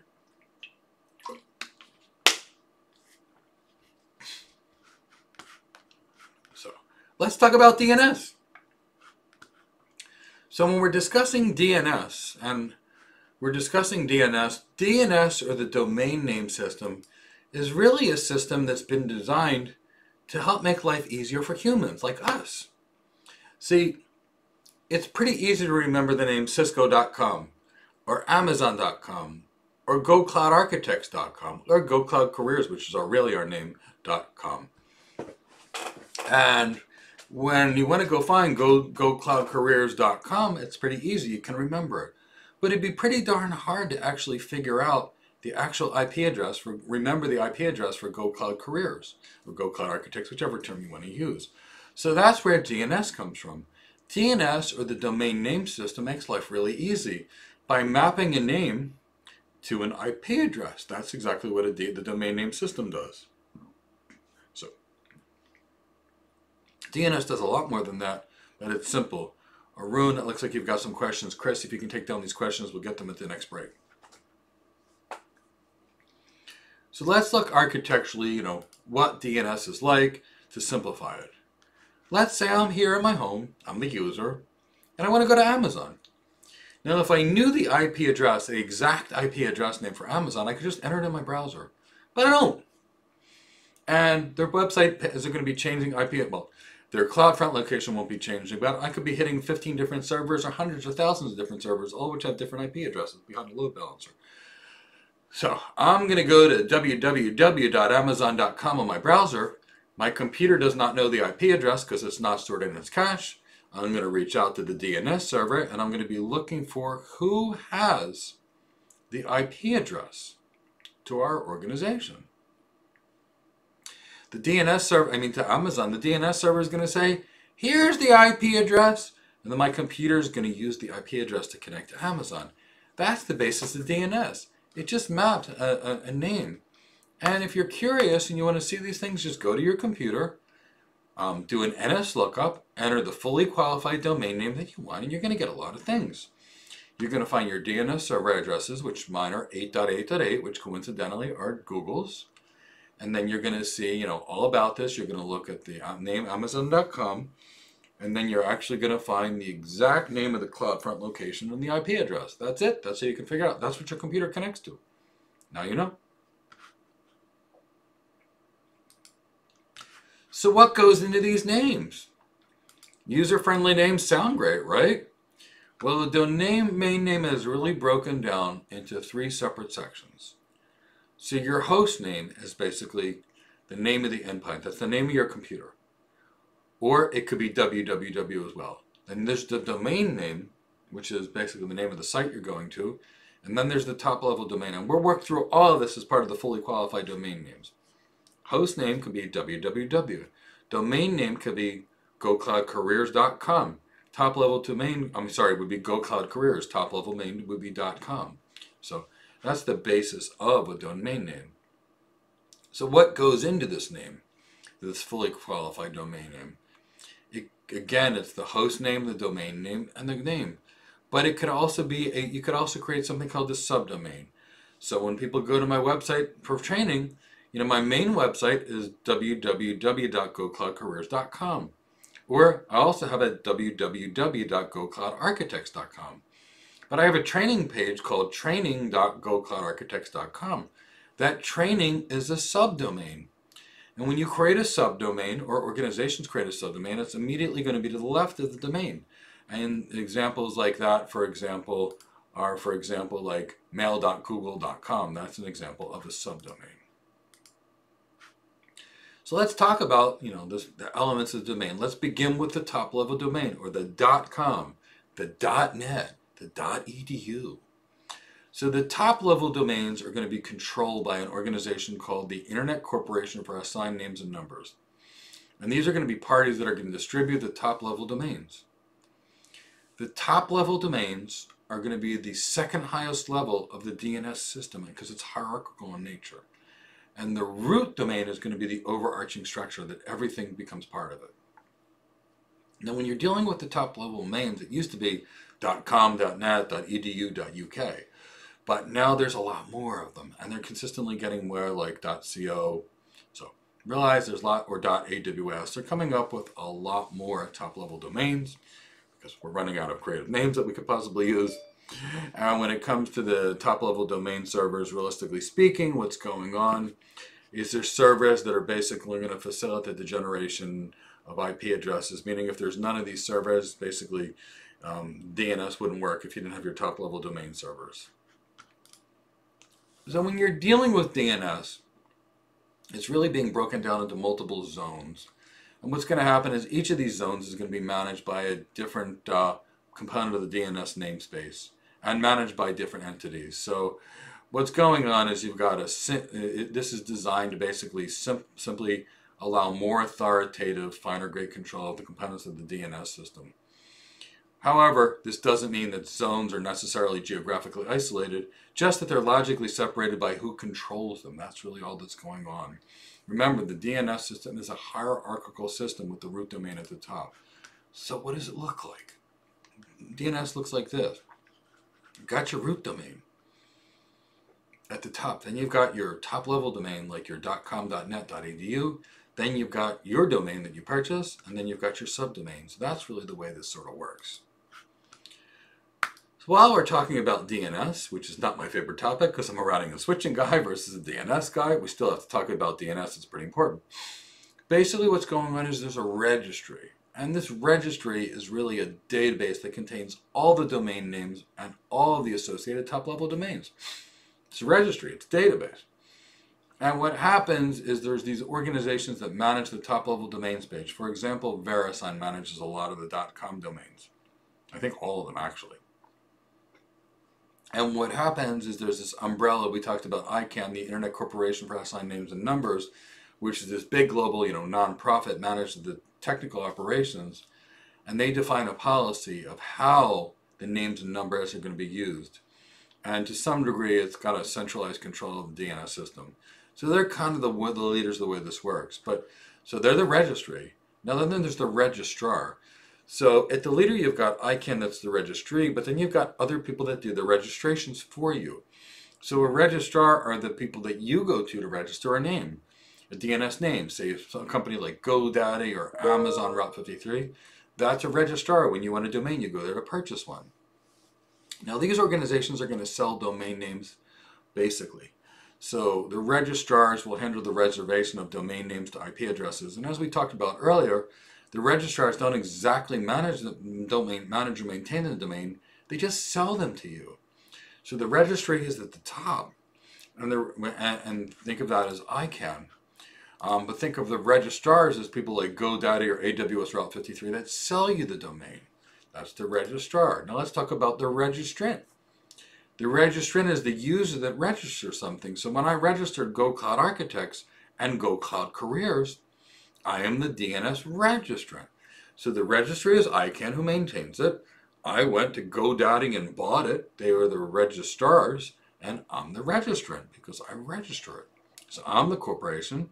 Well, I have a corporation. It was the people that purchased this. So now let's look at it. What does this hierarchy actually look like when we put it all into action? It looks like this. It looks like at the top of the environment, you've got the registry. Then you've got the registrar, which are the people that sell it to you, and you are the registrant as the purchaser. This is kind of the way this kind of DNS kind of thing works. So I'm going to keep going for a few more minutes. Now we're going to talk about DNS record types. Now when you're dealing with DNS, and you're dealing with this database of record types and users, we're kind of in this environment where we need to know certain records. So the record types are basically going to give you information about certain things. And record types or DNS records are going to be known as zone files. And really what's going on is there are a particular set of constructions for the DNS servers. And these record types are going to be in a particular format, which is going to follow the standard DNS syntax, which is going to be basically a text file. And in there's going to be some things that are specified. There's going to be like a time to live, which is basically how long the server will keep the records before it's refreshed. And it's typically measured in seconds unless confirmed otherwise. there is a massive list of DNS records. And in order to do that, you need to know some of them, but not all of them. We'll teach you the types that you do. So when we talk about DNS records, we're really talking about a few of them. And these are the ones that I think you need to know. But actually, we'll give you a list of the main ones, and then I'll give you the list that you need to know. So the A record, definitely need to know. The quad A record or the AAA record, we'll talk about that in a minute. You need to know that.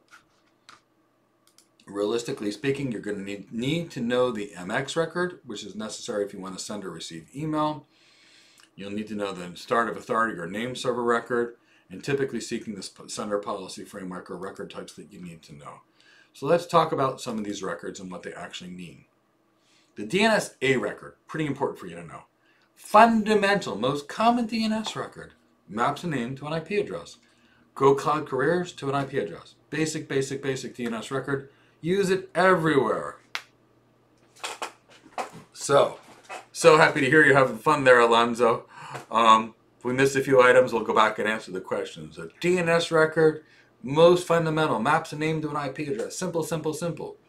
Now with IPv6, they've got an AAA record. AAA record. It's just a DNS A record, but for IPv6. No big deal, easy to remember, lots of fun. Now, that's an A record. What about a CNAME record? This is a very common one you need to know. A CNAME record is really a record that maps one domain to another domain. What's this look like? So, if I want to map www.a.com to www.b.com, it's a CNAME record. So, it's similar to an alias record, but a CNAME record is really mapping one domain to another domain. Now let's talk about an NS record. You need to know this one as well. An NS record identifies the DNS servers that are going to be responsible for your DNS zone. Who are the authoritative servers? That's your NS record. Now the next record is called an MX record. And if you want to be able to send and receive email, you need to have this record and you need to understand this. An MX record specifies which mail servers can accept mail for your domain. So must be there if you want to be able to send and receive email.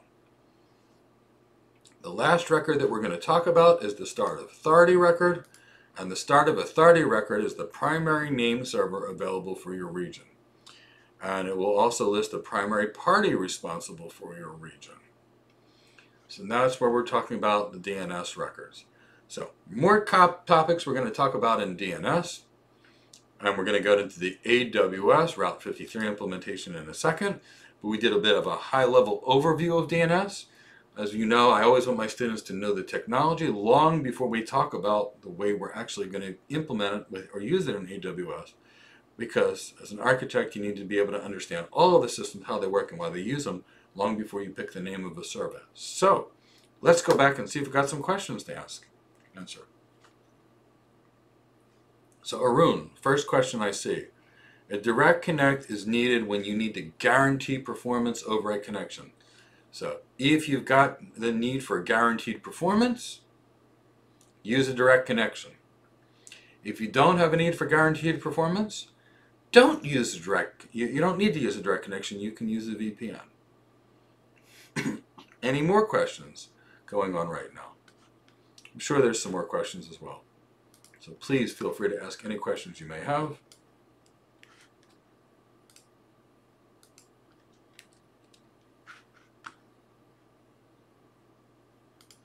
Any more questions coming?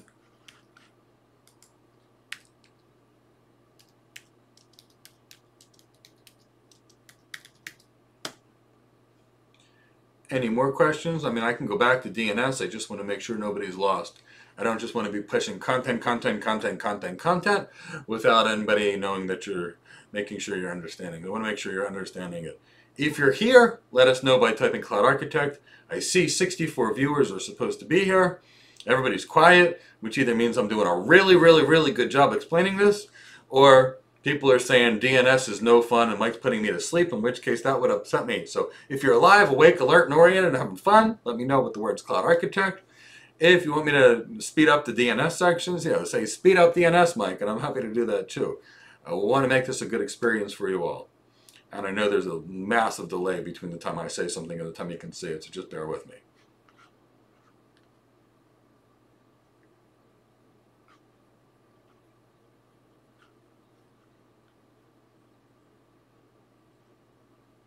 Okay, I'm going to wait about 30 more seconds because I know the delay.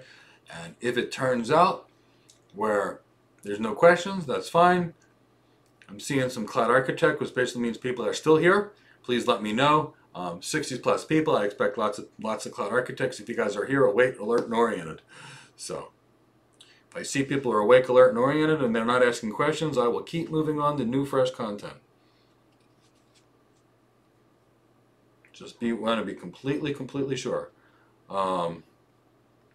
Everybody's okay. I'm saying I'm awake. Cloud Architect John, thank you for letting me know. It's really hard talking about DNS. It's one of the more dry things. DNS is exactly like medicine. You definitely need. Alonzo, you are completely right. Ian, just go through DNSSEC again. We didn't go through DNSSEC in the first place, Ian. I'll make sure that if you desire us to go through Ian desire to go through DNS, since you're one of our students, we'll do some DNSSEC internally. It's not part of the AWS course. The reason it's not part of the AWS course is AWS didn't even support DNSSEC until very recently.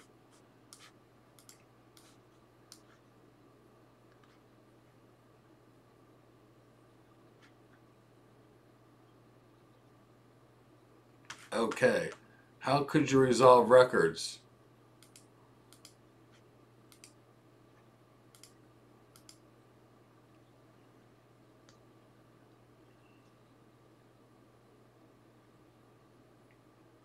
Some dude, that's really great. I'm thrilled to hear you're actually enjoying learning DNS.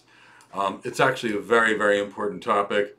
It's one of the less fun things for me, but it's something that's so critical. So let's do that. So there is a second kind of DNS. So there's AWS Route 53, which actually is involved in, traditionally speaking, mapping a name to an IP address for an external facing website.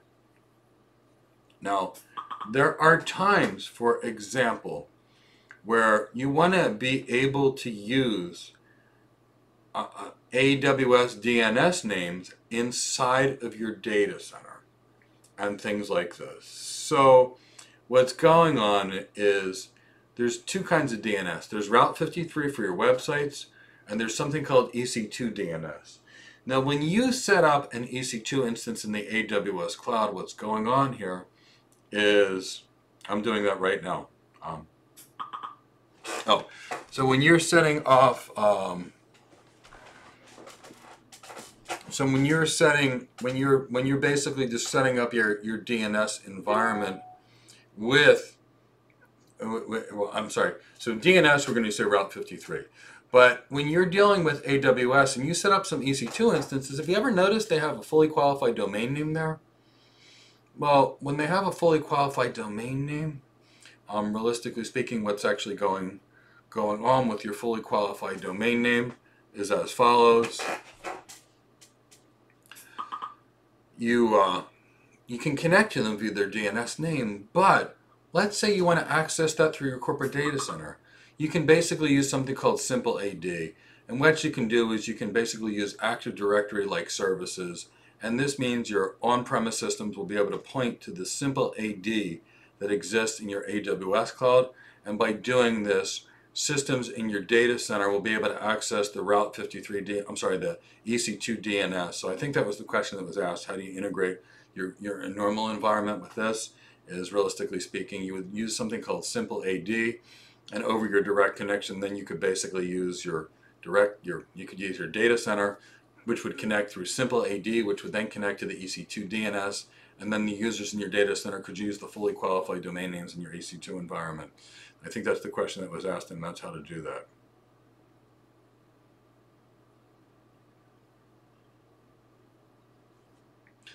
Regarding alias and non-aliases, that's not something I work with. I don't want to give you improper information.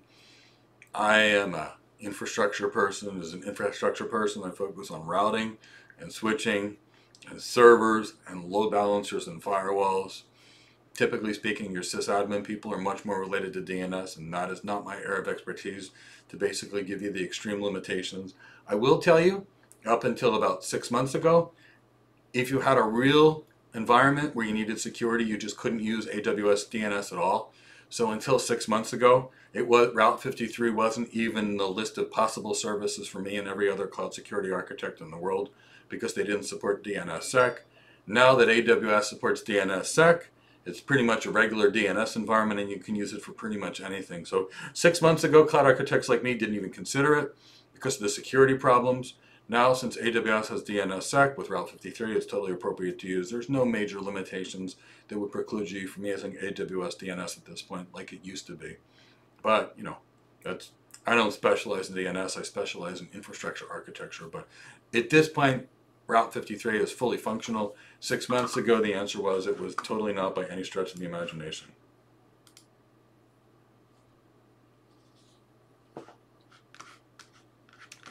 Let's keep moving on let's keep moving on. So, where do we stop over here? At this point, so let's talk about the AWS implementation of Route 53. So, let's talk about it. So, Route 53 is the AWS version of DNS in the cloud. So, it's designed to give the users what's considered to be, low-cost DNS services. Now, because Route 53 is just a DNS service, but it's AWS's, it's just AWS's. So with this, you can basically route, your traffic inside of your AWS resources or outside of your AWS resources. It's just DNS, just the AWS name. Of course, they have to give it a complicated name like everything else. Now, Route 53, makes sense because DNS uses TCP and UDP ports 53, so we can figure out that's how they got the name. I still wouldn't be calling something Route 53 because, it sounds like a highway to me, and DNS just maps a name to a highway. It's not exactly a routing service, but, who am I to name these things? So Route 53 is just DNS. You can use it the way you would use any other service to register your domain names. Now, you can register your domain name with AWS. Great.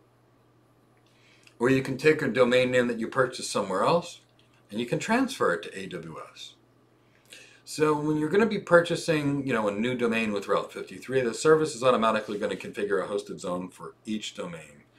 And, one benefit of at least using Route 53 as opposed to other DNS providers is when you set up your domain registration, you get privacy protection and they don't charge you from Whois at no cost, which is great. If you don't have privacy protection, people will know all about you and the people that did it and possibly even your phone number. So privacy protection is generally a good thing. Normally you would pay for this. AWS gives it for you automatically when you use Route 53. When you use Route 53, you've got a lot of top-level domains. It's not just .com, .edu, or .co, or .uk. There's about 150 of them. Now, I mentioned you can purchase it directly from Route 53, or you can purchase from somebody like GoDaddy and transfer.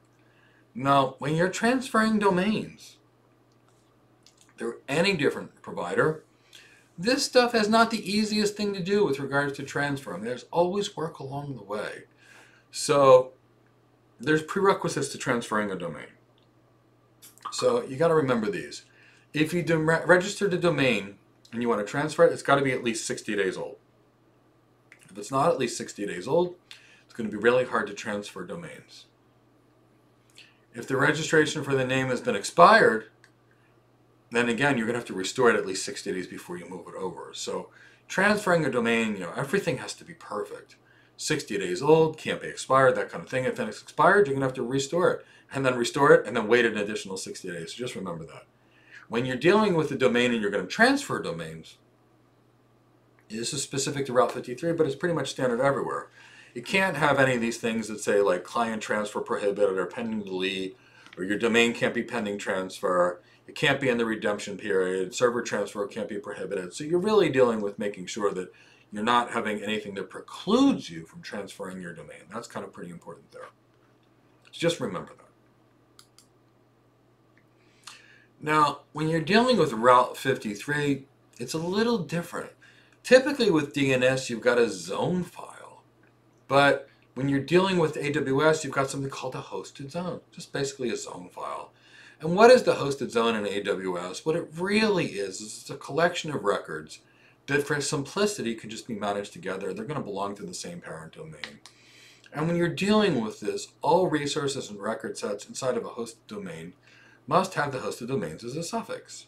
So, for example, when you're dealing with something like this, GoCloudArchitects.com hosted zone may contain the records www.gocloudarchitects.com and training.gocloudarchitects.com, but this would all include a record named gocloudarchitects.com. So, we talked a whole lot about all these record types and all this academic stuff, and that's the hard part. Now, let's get to the fun part. The part where it's cool, the part where you can do something with DNS, the part where you can make it use it. So here's where the policy, this is the fun part. Now that we're past the academic part. We're going to talk about simple routing, weighted routing, latency-based routing, failover-based routing, geolocation-based routing, multi-value answer routing, and geo-proximity routing. And while none of this is as fun as BGP, because I love BGP, especially AWS BGP, but BGP in general, we're going to have a ball with this AWS DNS work. So let's begin with simple routing. Simple routing, very simple. Maps an IP address to a DNS name. What is the IP address for GoCloud Architects?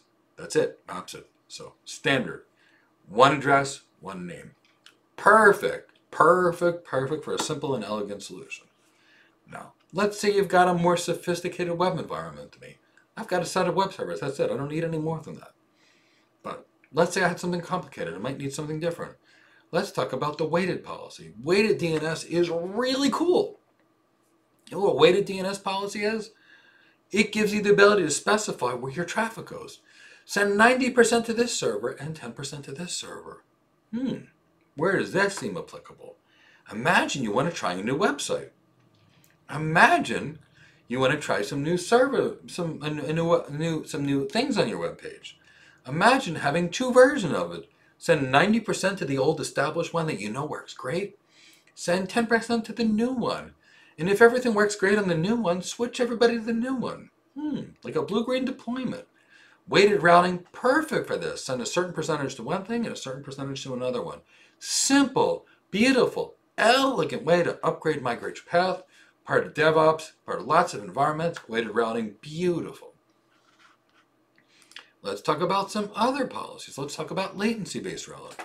What is latency-based routing? It finds you the web server with the lowest latency. How cool is that? Lowest latency, best performance. I don't know about you, but I hate waiting. So lower latency, better interactive performance. So latency-based routing allows you to direct traffic based upon the lowest network latency in the region for which you're accessing it. What's it going to do? It's going to figure out where you're coming from by your source IP address and then give you the server with the lowest latency. Awesome, as a load balancer with the lowest latency. That's how latency-based routings work. What about failover?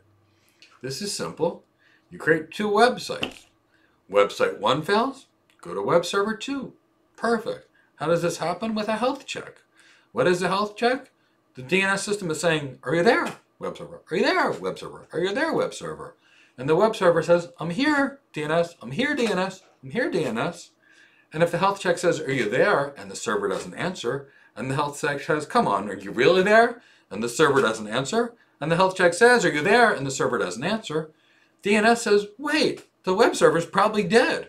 Let's get rid of this and let's switch over to the other one. So that's your failover routing. So let's review these as we go along because I want to make sure you don't forget them. Simple routing maps a name to an IP address. Rated routing said 90% here, 10% here. Latency-based routing figures out where you're at, sends you to the server with the lowest latency. Failover routing, if your primary server goes down, send you to a backup server. Now we've covered the main components of DNS so far. So while we're having fun with it, let's go to geolocation routing. Geolocation routing is cool too. Geolocation routing will look at where you're at and send you to the websites that's the closest to your users.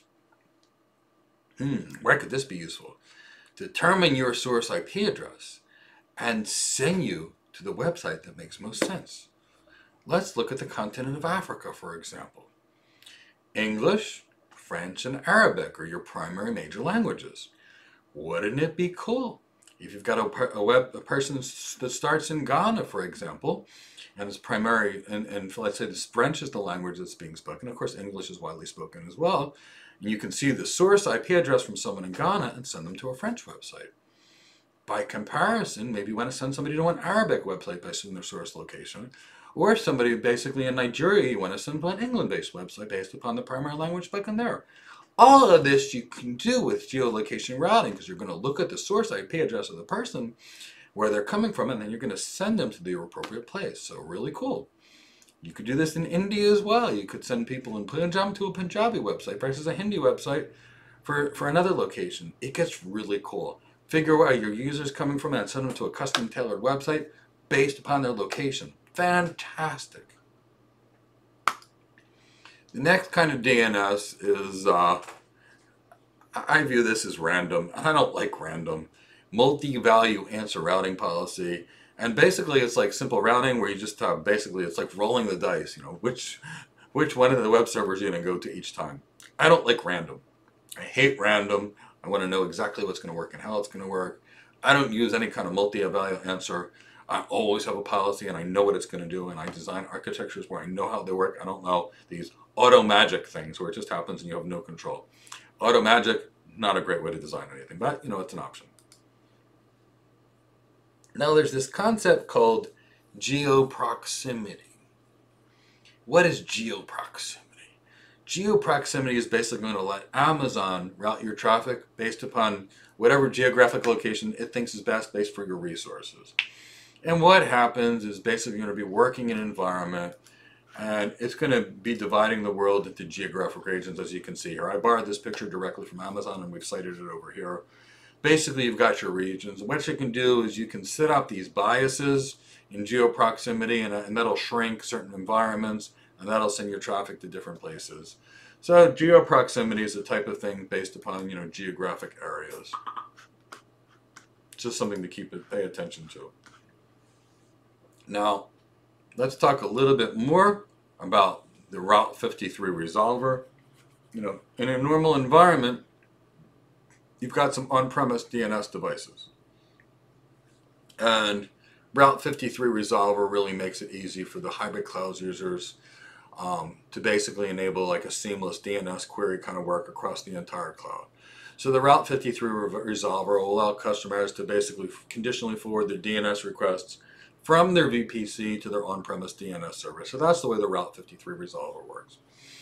And the Route 53 resolver includes the Amazon DNS server information, which is publicly available in all VPCs and all records.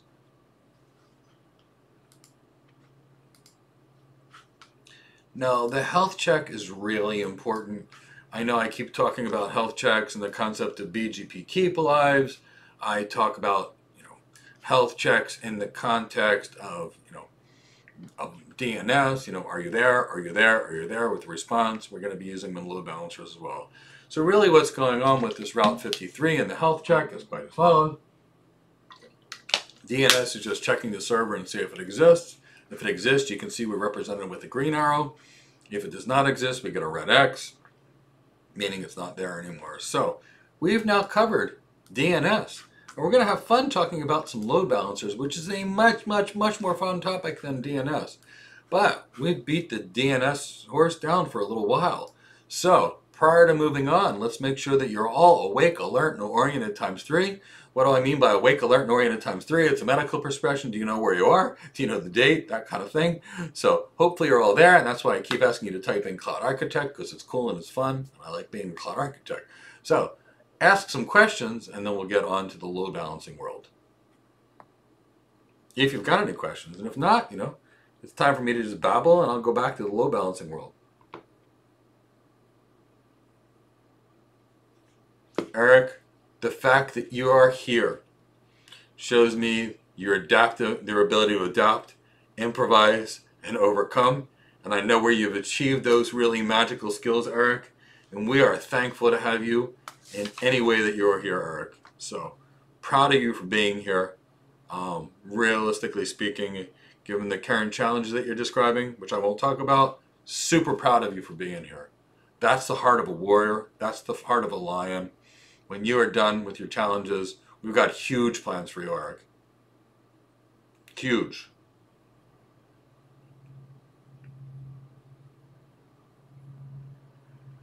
Thank you for letting me know, Belwinder. Cloudy Architect, Ian, I got you on that one.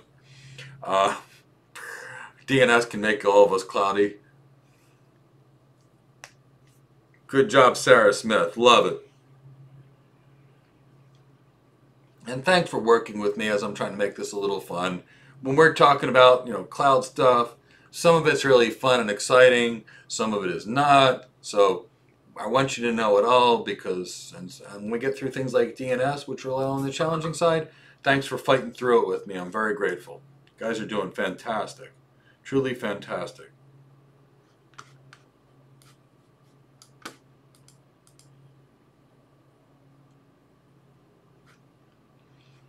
So, question is asked for me to cover Route 53 Resolver a little bit more. I'll do it again. Great question. Route 53 Resolver is really going to be the equivalent of Route 53 for an on-premises virus, meaning the data center.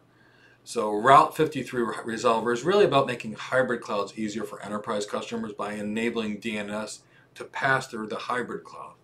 So when you're dealing with the Route 53 Resolver, it's to allow customers to forward their DNS requests from the VPC to your on-premise DNS server. So it's connecting the two. And then basically speaking, Route 53 Resolver includes the Amazon DNS server, Amazon provided DNS, which is available by default in all VPCs. And it's going to respond to DNS queries from AWS resources for all public records, all Amazon VPC specific DNS names, and Amazon Route 53 private hosted zones. So that's kind of what the DNS Resolver does. Gopal, thank you for letting me know. Theo, awake and amazed. You are wonderful. Super happy to hear that. Some of that stuff is super exciting and really fun. So now that we've covered this, is there any more questions prior to going to load balancers?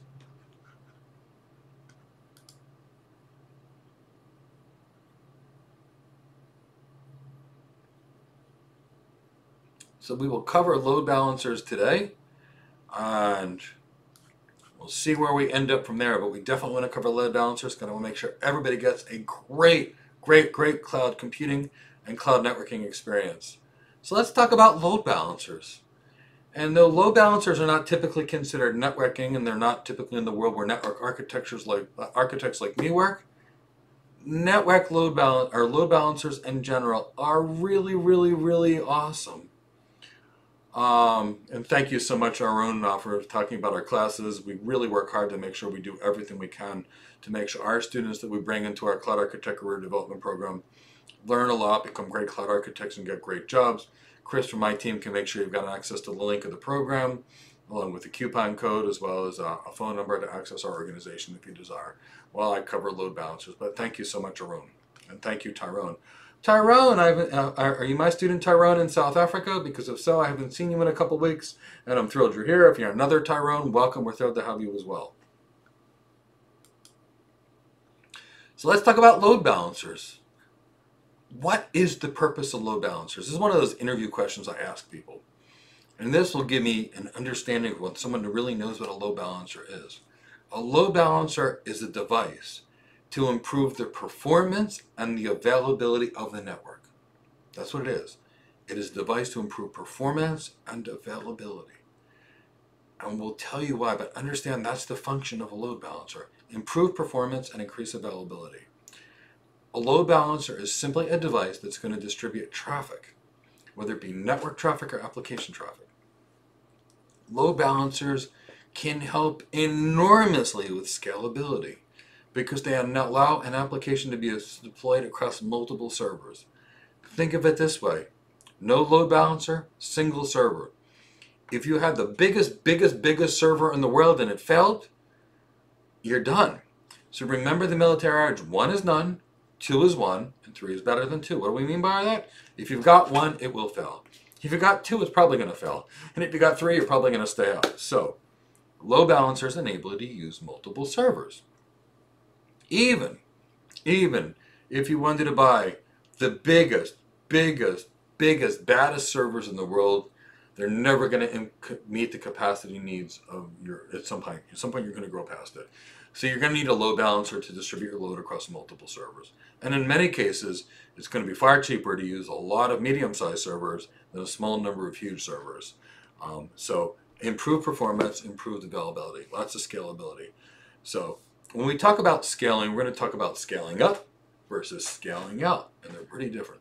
Scaling up is bigger servers. Scaling out is adding more to them. When it comes to really performance, you're going to be doing both. You're going to be bigger, more servers, and bigger servers. So, this is the process. So load balancers will remove your single points of failure, and load balancers do these health checks. Are you there? Are you there? Are you there? And by asking, are you there? And the server saying, I'm here, I'm here, I'm here, the load balancers exist. Now, when that conversation says, are you there? And nobody answers, same way I'm asking all you guys, like a health check, hey, type cloud architect, same thing that's going on. I'm doing a health check. I want to make sure that you're all there. I want to make sure that you're listening. Where do you think I learned these kind of health check reliable things? I come from a world where basically I was a paramedic firefighter for many years. So people like me that work in these environments, we find ourselves in this typical environment where we're always doing health checks. If I speak to a soldier on the other end of the radio and I say, meet me at this rendezvous point at XYZ time, they're going to confirm, meeting at rendezvous point at XYZ time. So that's what a health check is. Are you there? It confirms that you're there. Critical, critical, critical to do that, and you're dealing with high availability, high performance solutions. So now you know that's what load balancers do. Now when we're talking about load balancers, realistically speaking, we're going to be talking about two kinds. We're going to be talking about the network load balancer and an application load balancer. We'll briefly cover the concept of the classic load balancer, and tomorrow when we start talking about doing things like elastic load balancer sandwiches, or today we'll talk about the concept of a gateway load balancer as well, which is a newer service.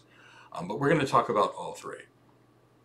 Most important thing to remember is that network load balancers are fast, really, really fast. And network load balancers operate at layer 4 of the OSI model. Layer 4, meaning TCP or UDP. So, network load balancers, TCP, UDP, really fast. Why are they really fast? Not a lot of intelligence. The more you ask a device to do, the slower it's going to be. Network load balancers, fast, fast, fast. High throughput. Big servers, big load balancers, network load balancers. Application load balancers, by contrast, highly intelligent devices. They work at layer 7 of the OSI model, like we talked about yesterday. They're looking for little things inside of an HTTP or an HTTPS header. This is deep, deep, deep analysis. When you do a lot of analysis, you can't do it as fast. Application load balancers, routing between microservices, we'll talk a lot more. Intelligence. Network load balancers, speed. What do you need? The application will tell you which one you choose. Now, when you're dealing with AWS, they have both types of load balancers, network load balancers and application load balancers, just like each and every one of these kind of things. So, really interesting question there. We may have time to do some in the end. So, when we're dealing with load balancers in AWS, AWS basically has to come up with a new name for them. So their branded name for everything is Elastic this, Elastic that. So they call their load balancers Elastic Load Balancers. An Elastic Load Balancer is just an AWS branded load balancer, but it's a logical device as opposed to a hardware device. So typically speaking, in the data center, a load balancer is going to be this physical server. It may have some ASICs in there. It's going to be really fast and really powerful. Redundant power supplies. These are highly available, highly redundant devices. In AWS, for their stuff, you better believe they're using these big F5 DNS kind of load balancers to load balance stuff in their data center. But the stuff you buy from AWS is an Elastic Load Balancer. It's software. And pretty much it runs on an EC2 instance. It's software. It's a virtual load balancer. Now, and we'll talk about how to use industrial load balancers versus AWS load balancers as well. But the AWS branded load balancers are called Elastic Load Balancers, and for the most part, they work pretty well. Now, their load balancers are just virtual machines running in software, and they are auto-scaling. They're considered to be highly available devices. And these highly scalable auto-scaling devices, what you have to remember is they are auto-scaling computers, which means when they auto-scale, what's going on is they're using IP addresses because they're scaling. So make sure when you're dealing with load balancers, which are going to scale up as needed, that you've got enough available IP addresses, otherwise they won't scale up. Remember what we talked about yesterday. AWS reserves the first 4 IP addresses of a subnet and the last address. So when you're dealing with these logical elastic load balancers in the cloud, just remember that. If auto-scaling will occur, multiple addresses will be used. Now I told you load balancers support health checks, and guess what? AWS elastic load balancers do the same. And AWS load balancers can do something really cool, which is terminate an SSL connection. So typically speaking, when you're doing HTTPS connections to a web server, for example, HTTP connections to a web server, what's actually going on is these HTTPS connections to the web server get terminated on the web server. Now, anytime you're running IPsec encryption or HTTPS encryption, it uses a lot of CPU resources. So because of this, because you're using CPU resources, which is what's going on with your load balancers, to do terminate your encryption, if you can terminate your SSL directly on the load balancer instead of the web servers, you can reduce the load on your web servers. So by the load balancers terminating your SSL connections, they can greatly enhance with your scalability of your systems and enhance the security of them. So remember, AWS calls their load balancers elastic. They come in network flavor forms, and they come in application forms, and they use auto scaling. They use IP addresses. Remember that, and they can terminate SSL-based connections. Now, let's talk about the network load balancer. Fast. That's what you remember. Millions of requests a second. Perfect with rapidly changing patterns. And guess what? The connections are stateful. This is really awesome.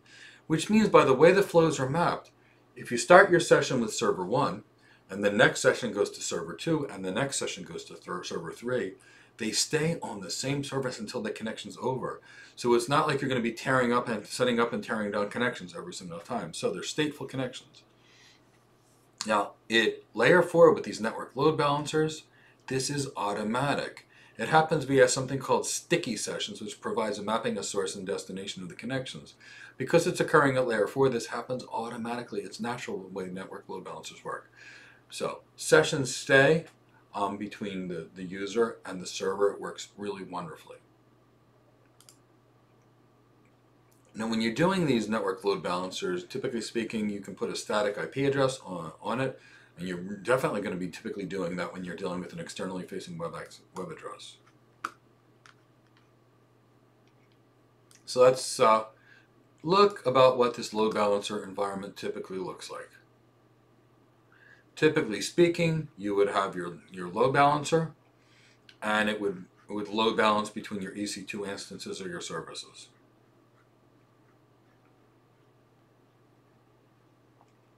So your network load balancer, application load balancer do this. Now I see the questions popping up. Let's answer this question again. Network load balancer. Super high performance. Choose a network load balancer when you need speed and performance. Network load balancer likes the flow based upon TCP or UDP or ICMP, but it wouldn't be really load balancing ICMP traffic. That's what you're using a load balancer for. Fast performance, millions of transactions per second. So that's what a network load balancer does. Now we're going to talk about an application load balancer. An application load balancer, by comparison, is a much more intelligent device. Because it's a much more intelligent device, Yogesh, it's going to be much slower. The more you ask something to do, the less fast you can do it. It's just like anything else. If you just wanted to build a rocket ship, it could be really fast. Now, if you wanted your rocket ship to fly in space and then go through the ocean and then drive on the car, you'd be asking it to do more things. It won't do any of the things quite as well. So it's going to be much slower, but that doesn't mean it's not going to be great. It's still going to be awesome. So just remember that. So application load balancers work at layer 7. Network load balancers layer 4. Application load balancers layer 7. Now, application load balancers are smart. So they can look at things like the path provided in the URL. elements in the TCP header, or I'm sorry, in the HTTP or HTTPS header. They can look at the HTTP method routing, for example, push or get, and they can route based on source addresses. So these things, you guys, are really, really, really smart. And they have the ability to basically route in between places. Now, when you're dealing with HTTP or HTTPS traffic, these elastic load balancers, specifically application ones, are great. When you're load balancing among microservices or container-based applications, these things are awesome. When you're load balancing between multiple requests on the same compute instance on different ports, these things are great. So, application load balancer, more intelligent.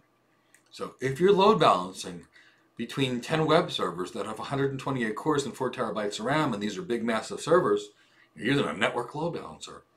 But if you're dealing with virtual machines that have 2 cores on them or 4 cores and 16 gigs of RAM, and you're looking in the application header, you're going to look at an application load balancer. So realistically speaking, what you're doing is you're working really hard to find the right load balancer for your application. Now let's talk a little bit about these application load balancers. I'll show you what they look like architecturally speaking. You've got your load balancers, and these things are listening for certain things. So what they're doing is they're going to consistently check. They're going to do health checks. Are you there? Are you there? Are you there? And it'll remove things that are not on location. And then it will distribute your traffic to the appropriate target group. Target group in AWS is something you just specified. So these are the things that make it to put it into content. Things that application load balancers support is the path provided, the elements in the TCP header that are there, the HTTP method, and basically the source address. So that's what your application load balancers are kind of doing. So pretty intelligent devices that can look at things in layer 7. Now with AWS, you have the concept of something called the classic load balancer. Guess what a classic load balancer is? Just a load balancer that works in an older version of it. Again, because it's a load balancer, it's going to be an application load balancer or a network one. And it's going to work in pretty much the same way as any other load balancer. It's just a different one. AWS recommends using an elastic one versus a classic one. We're going to follow those recommendations. Understand it's just a load balancer. Now this is a pretty important concept. When I speak to students, when I interview people, they struggle with this concept. Concept of an external versus an external load balancer. External load balancers are what most people think about. They're basically your internet-facing load balancer. Load balancer has a public IP address on the outside. It has a default route to the internet gateway, connects to the internet, and your systems are available from the internet. External load balancer. But not all applications are on the internet. Organizations have intranet or internal networks. They might even have internal websites that they don't want available on the internet. And for that, they would use an internal load balancer. External load balancers or internet-facing load balancers are public for the internet.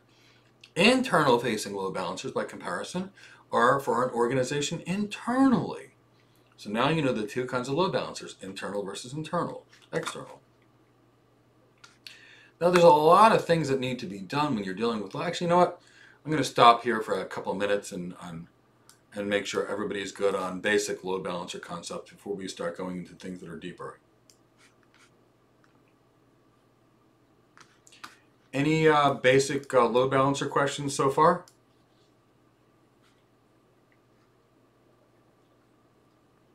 Prior to us continue to keep going? Any questions? Give you guys a minute to see if there's any major thing. We kind of hit these load balancers pretty hard with regards to answering questions, but I just want to make sure.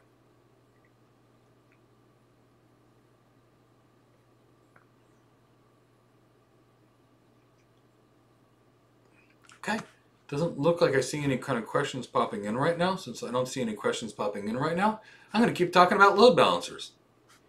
And I did see one from one question from that I actually thought was kind of a good one from Amarath, where he asked if I can give some potential interview questions and things from a hiring manager's perspective. I am happy to do that in the end if we have time. Amarath, I will tell you, we've got 20 students or 20 videos on interview preparation on side of our channel. So they're there. Since you're one of our students, we do it constantly internally. But if we have any time left over towards the end, I will do some interview questions, and I am happy to do that. And if any of you guys want me to try and figure out a way to do an interview question live stream, let me know, and I'll do something like that. So the first question I see from Mr. Sharma: what scenario would you use a network load balancer or an application load balancer? I would use a network load balancer anytime I need a high performance load balancer, meaning lots of requests, big giant servers. I would use an application load balancer when I need less speed, less performance, but I'm looking for something that's a bit cheaper, and I'm looking to route between, say, containers or microservices. That's how I would choose to use them. Harsh, a classic load balancer is just a standard load balancer. It was the original version that AWS made prior to the new naming of it an elastic load balancer. They work the same way. So a classic load balancer is just a load balancer where you can do an application or a network load balancer. It's just an old term.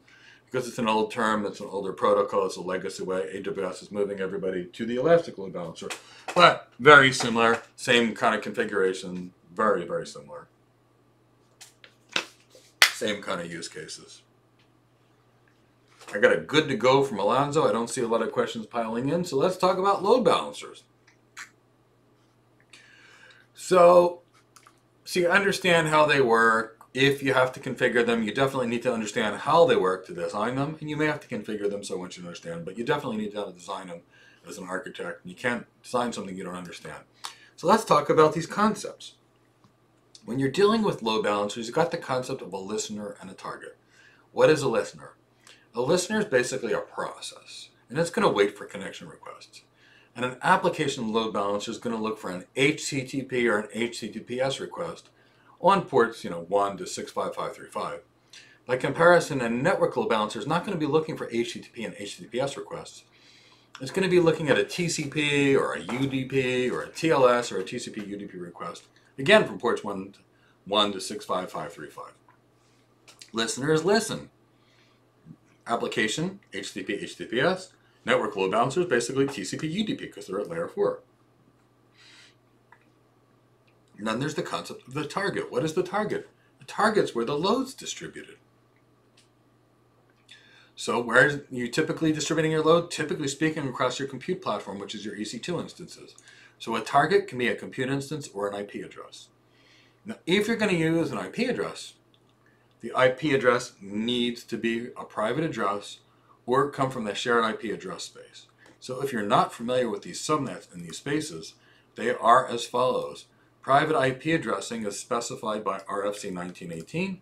I will pop the link in here because they're the addresses that are the private IP addresses that are specified by RFC 1918. Or if you're going to use a target, the target will work with the shared address space specified in RFC 6598. And you can see it here.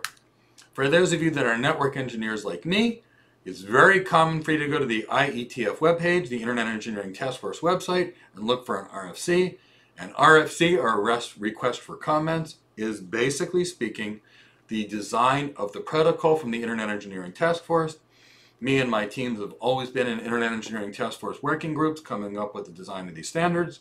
And if you want to read the standards exactly as designed and learn everything about these protocols, and you want to know it better than anyone else, you always go to the IETF documents, the RFCs.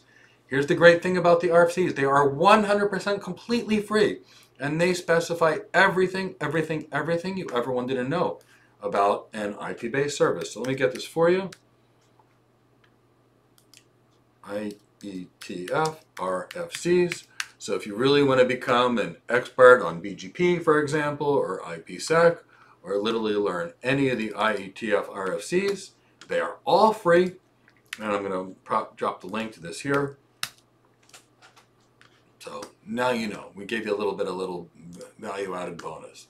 So now that we talked about the concept of listeners and targets, let's talk about target groups. When you're configuring your load balancers, you can group your targets together. So basically you can say route to a group of these things as opposed to a single one, and that's basically what a target group is. Now the next concept we want to talk about is something called a sticky session. Now I told you by default, And network load balancer will automatically keep the sessions between one host and another host. That's called the sticky session.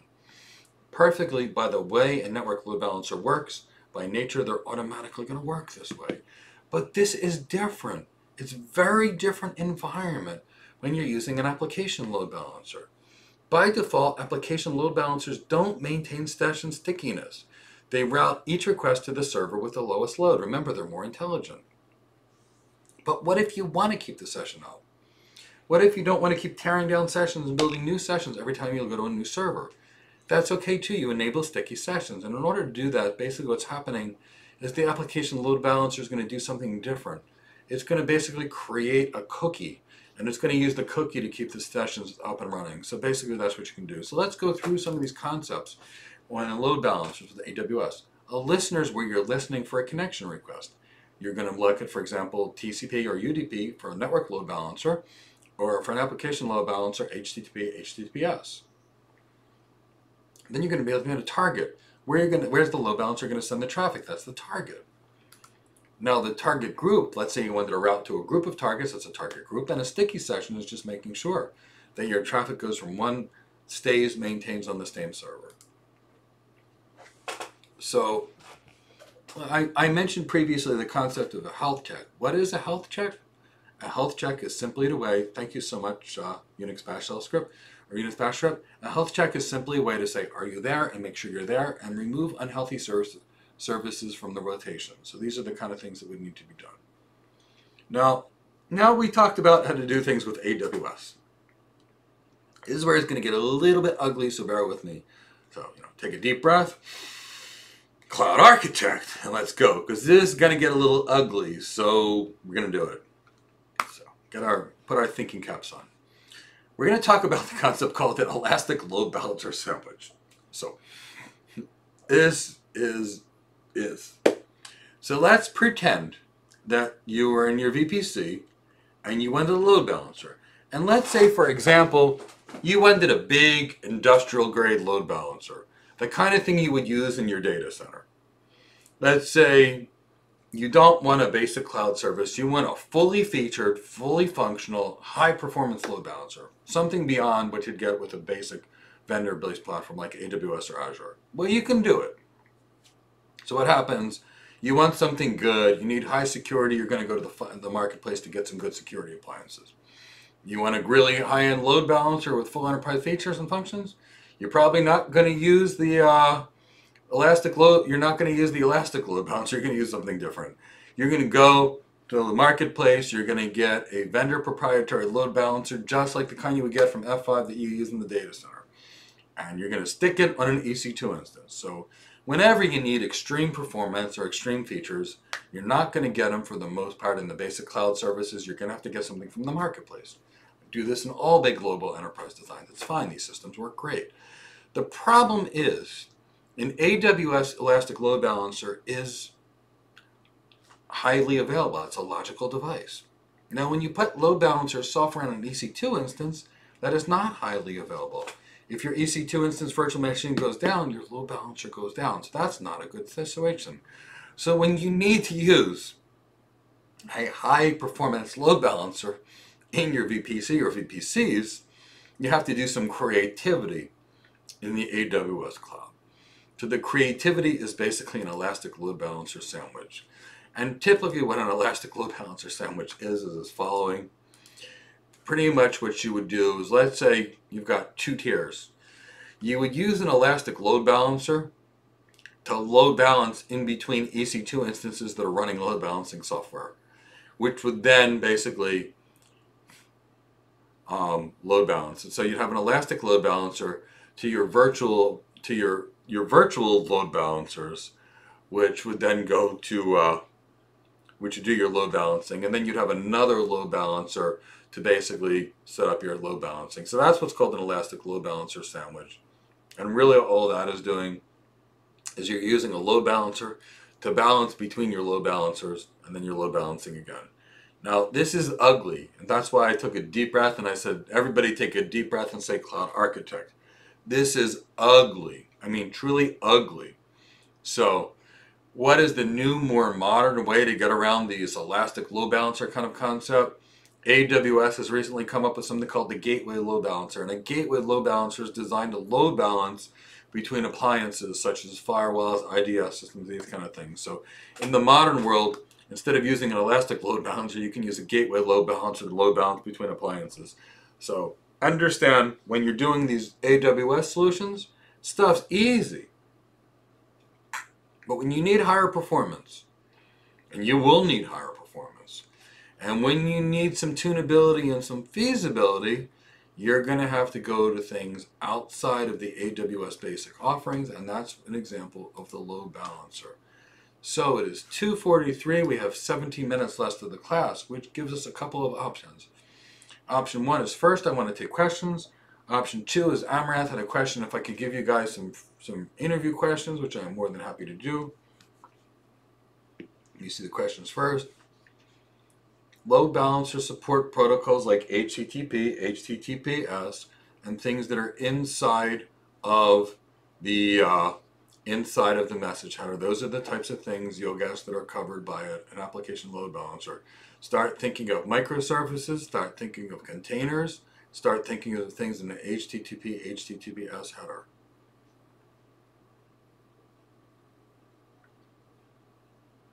Yes, Alonso. AWS is really great for creating another service to another service and another service. Sometimes the new services have new features. Sometimes these new services are just ways to work around limitations, which is still good. And sometimes there's a new service to make a service that we were previously working around with a lot less complex. And sometimes a new service is something really cool, like adding DNS to DNS so that we can finally use it.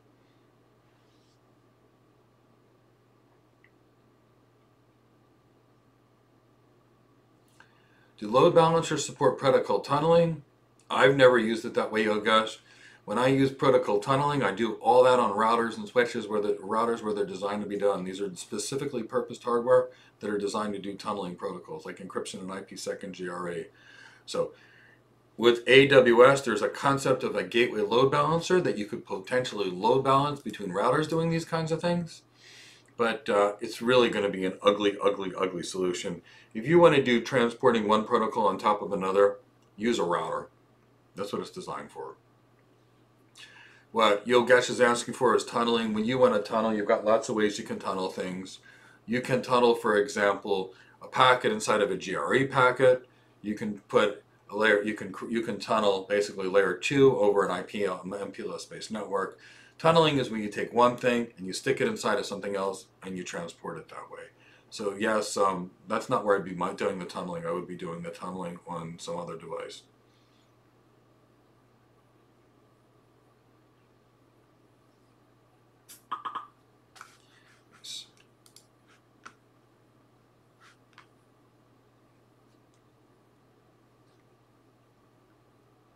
Mr. Sharma, introduced a network load balancer for microservices and containers and APIs. I am not an application architect. I'm a cloud architect and an infrastructure architect. So I don't really do anything between microservices. Yes, network load balancers can do things between microservices. Why are we even talking about load balancers and microservices? Here's the thing. Network load balancers fast.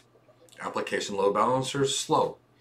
So they're trying to make, when you need high performance, application load balancers just are not an option. So you're going to go to the network load balancers. So anytime you need high performance, think network load balancer. So all that's going on is they're trying to make you be able to do things with the network load balancer that the application load balancer do. Application load balancers are not great at high performance environments. So anytime, look at it this way, and this is the only way I think you need to think about it. Routing between microservices, normal stuff, you're looking for cheap. Application load balancers, they're cheaper. You need higher performance network load balancers. That's pretty much what you need to know about load balancers as an architect.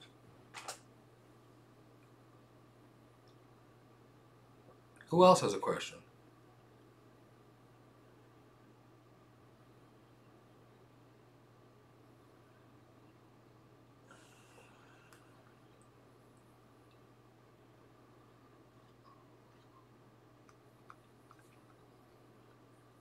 So if there's no questions, I think Amrath had asked a question or two.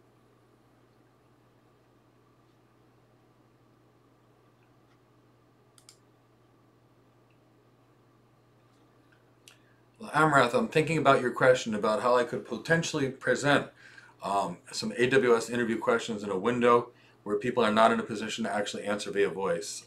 So I don't know how to do that on the internet. If you've got some suggestions, I'm amenable to it.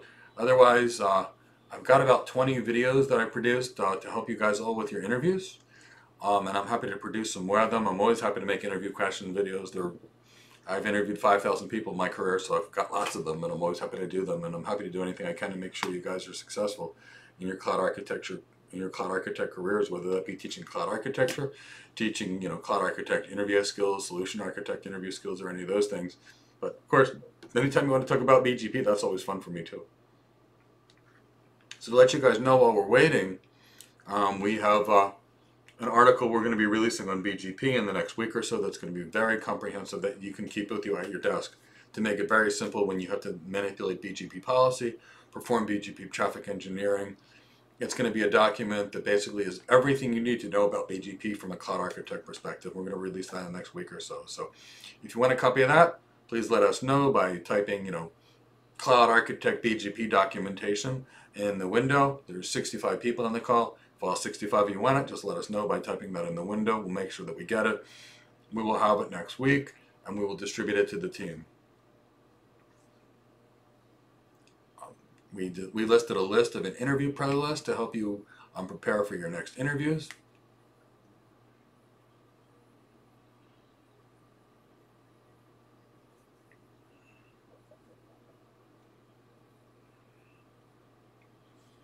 Derek Ducker, you think YouTube has polls now? What are you referring to the polls for?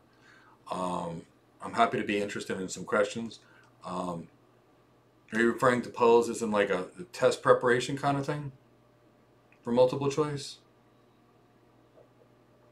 If you're referring to interviews as a reason I don't want to do that.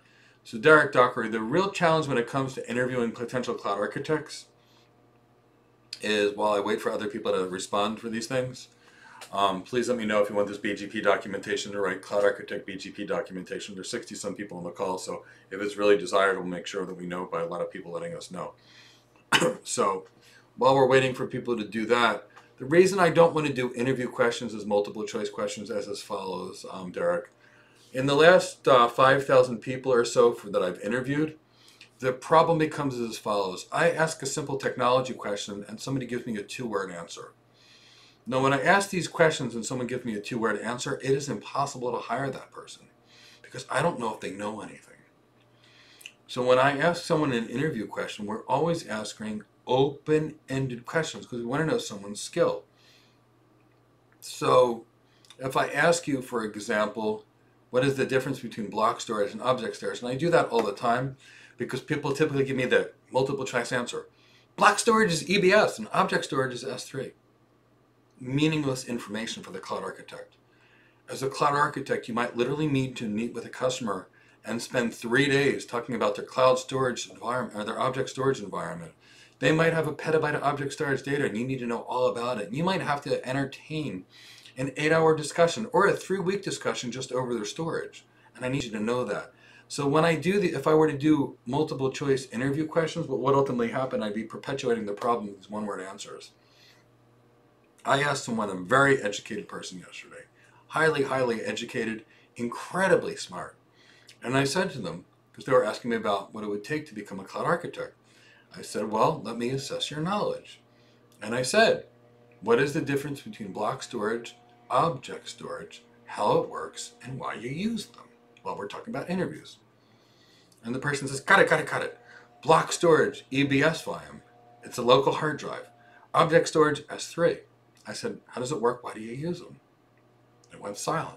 This was a really smart person. Genius, actually. Now, here's the thing.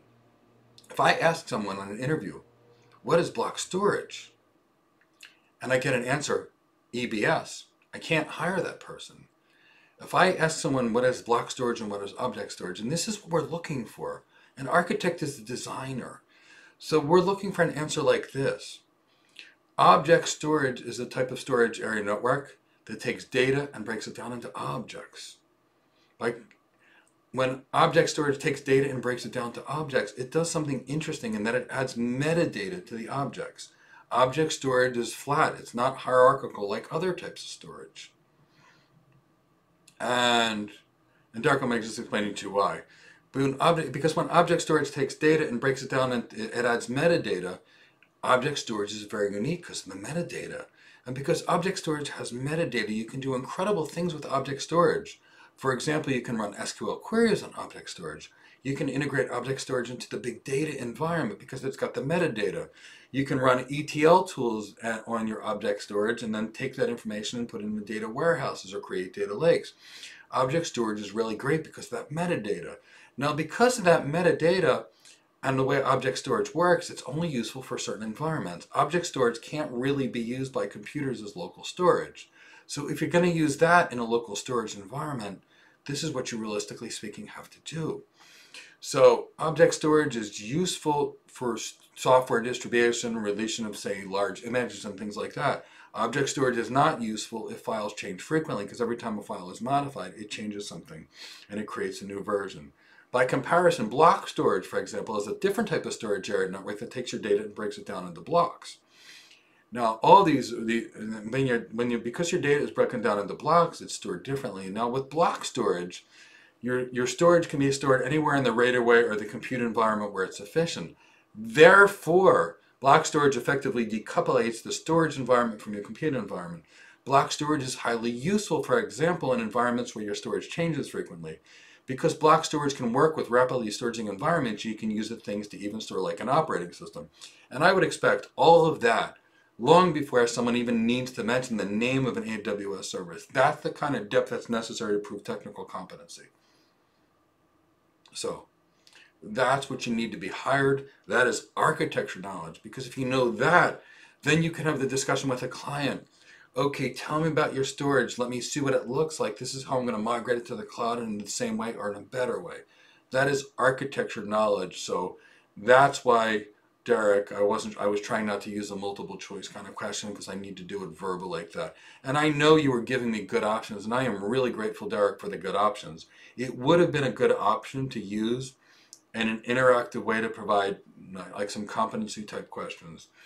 And it would be perfect for me to do a certification poll. You know, Derek, I like that idea so much that I'm probably going to run some kind of a multiple choice quiz with some technology, cloud architect things, and we'll discuss it. I love your idea, Derek. I think it's terrific. But with regards to interview, the problems that I find, because I interview people every day, I've interviewed 1,000 AWS certified people, and basically 3 I'd be able to hire, but none were really hireable, but 3 I could have trained. So it's that hard to find a good person. So that's why it's so much important. And just to let you know, like Arun, that's the way you described it. Block storage is the fastest you can get on the cloud, really. But it's slow storage. It's low performance storage. A $100 drive that you can get at Best Buy, an NVMe drive, has a million IOPS for $100. In EBS volume, the fastest one you can get is basically has 64,000 IOPS, which means you need 15 of the best EBS volumes you possibly could put together just to equal what you can get for $100 at Best Buy. So all these storage environments matter. And that's why as the cloud architect, if you're in the data center, you might be like, you know, this needs high performance, high IOPS. Can't go to the cloud. The cloud can't do it. This can go to the cloud. Cloud architect, move it to the cloud. So realistically speaking, that's why it's so important to understand the why. Because as a designer, you need to understand the how and the why to move it over. I hope I made that kind of clear. That's why we do cloud architect training, which is different than certification training, which is why we're focused more on the how and the why. Because that's what a cloud architect does, as opposed to the cloud engineer that's building it. So that's why we approach our training differently, because we've worked with cloud architects and we understand. Thank you, Percy. That's exactly why we're working on this. We want you to understand exactly how everything works. I want you to know everything. Because when you know how everything works, then you're going to know exactly which service to use, how to use it, why to use it, and your outcomes are going to be incredible. Fantastic.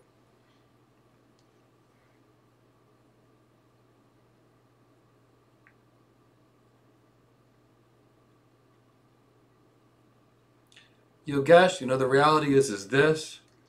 If you asked me this question 6 months ago, 6 months ago, I'd see all these millions of containers that are going everywhere and microservices going everywhere and cloud native everything. If you ask me the same question now, I see lift and shift being predominantly the exclusive things used in the cloud.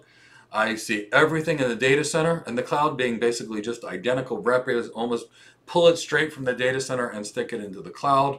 All those cloud native things, they seem to be disappearing due to some other things that were actually designed in the industry. So because of some business choices made by a cloud provider, many more of the cloud native things seem to be going away. The cloud native is beautiful. Cloud native is amazing, but there's some architectural considerations that go along with cloud native that a lot of businesses are not comfortable with right now. So what do I really see, Yogesh? I see traditional infrastructure in the cloud. Lift your servers, move them to the cloud. You got a VM in the data center, move it to the cloud. Got a container in the data center, move it to the cloud. Those kind of things.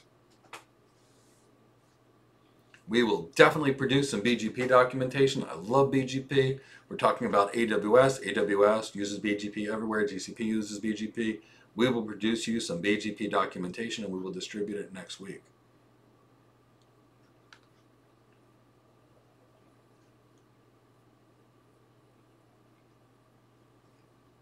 Any other questions for me today? Because we want to make sure we give you a great experience.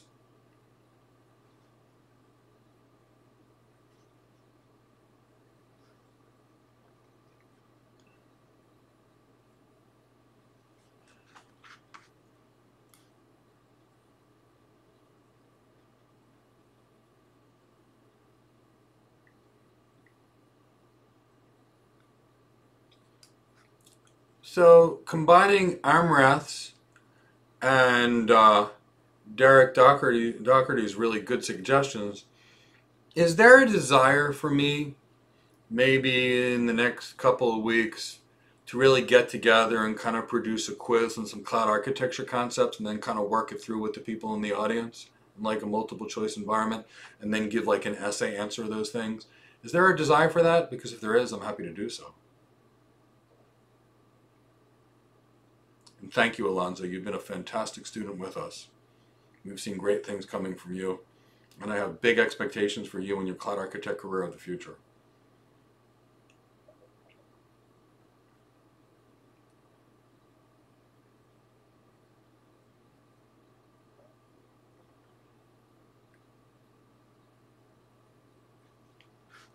What I will do is as follows. I will list a link to our training program, which is how to get your first cloud architect job training program.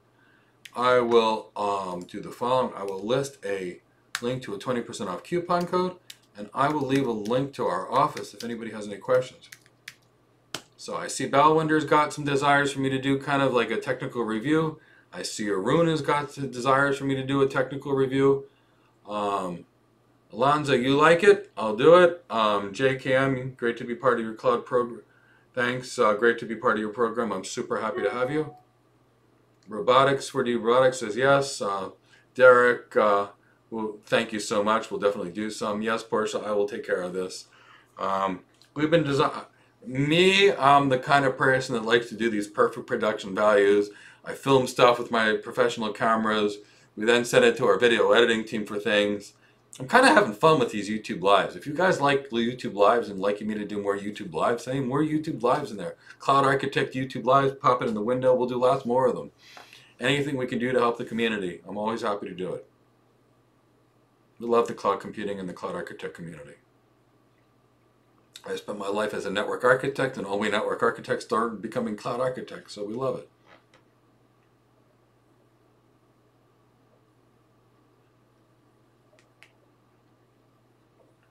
Okay, well, I want to thank every last one of you wonderful folks for being here today. It's an honor, I mean a true honor, to be able to work with you, be part of your career development.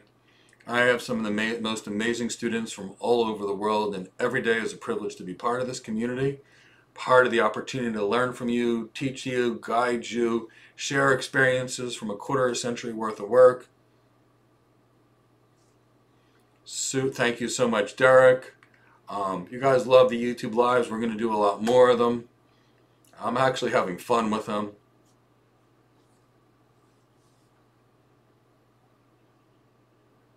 So we'll do a lot more. Any last questions or any desires or anything from me before the end of the day? Because I want to make sure everybody's completely fulfilled and happy.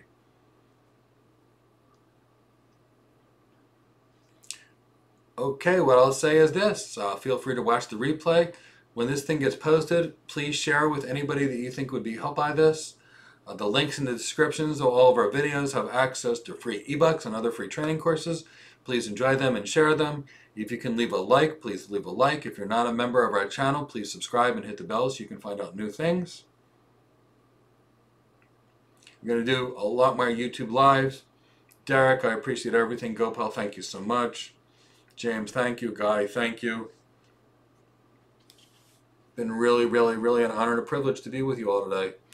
And I look forward to seeing you all tomorrow. Anything with regards to SNMP? That's a great question. You're not really doing a lot of SNMP things going on in the AWS cloud, so we're not really going to cover that in this section. SNMP, or Simple Network Management Protocol, is an old thing that we all used to use for the people that are not used to that environment to manage our network devices. But in the cloud, since we don't really have control over our network devices, Ian, glad to see you're here.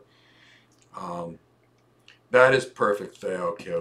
You should leave each class more and more competent because you're learning each time. That means, I've done a good job, and that makes me excited. Thank you, Tejo. Thank you, Aaron. Thank you for 4D Robotics. What a cool name.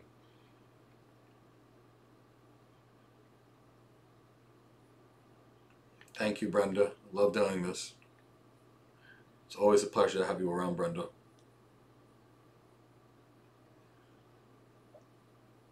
Thank you, Tyrone. Thank you, Nick.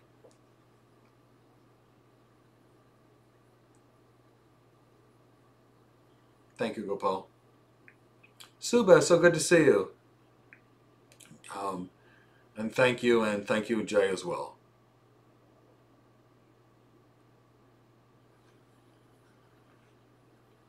Thank you, everyone. Super excited about the amount of fun we're having. I will see you all tomorrow. Take care, everybody.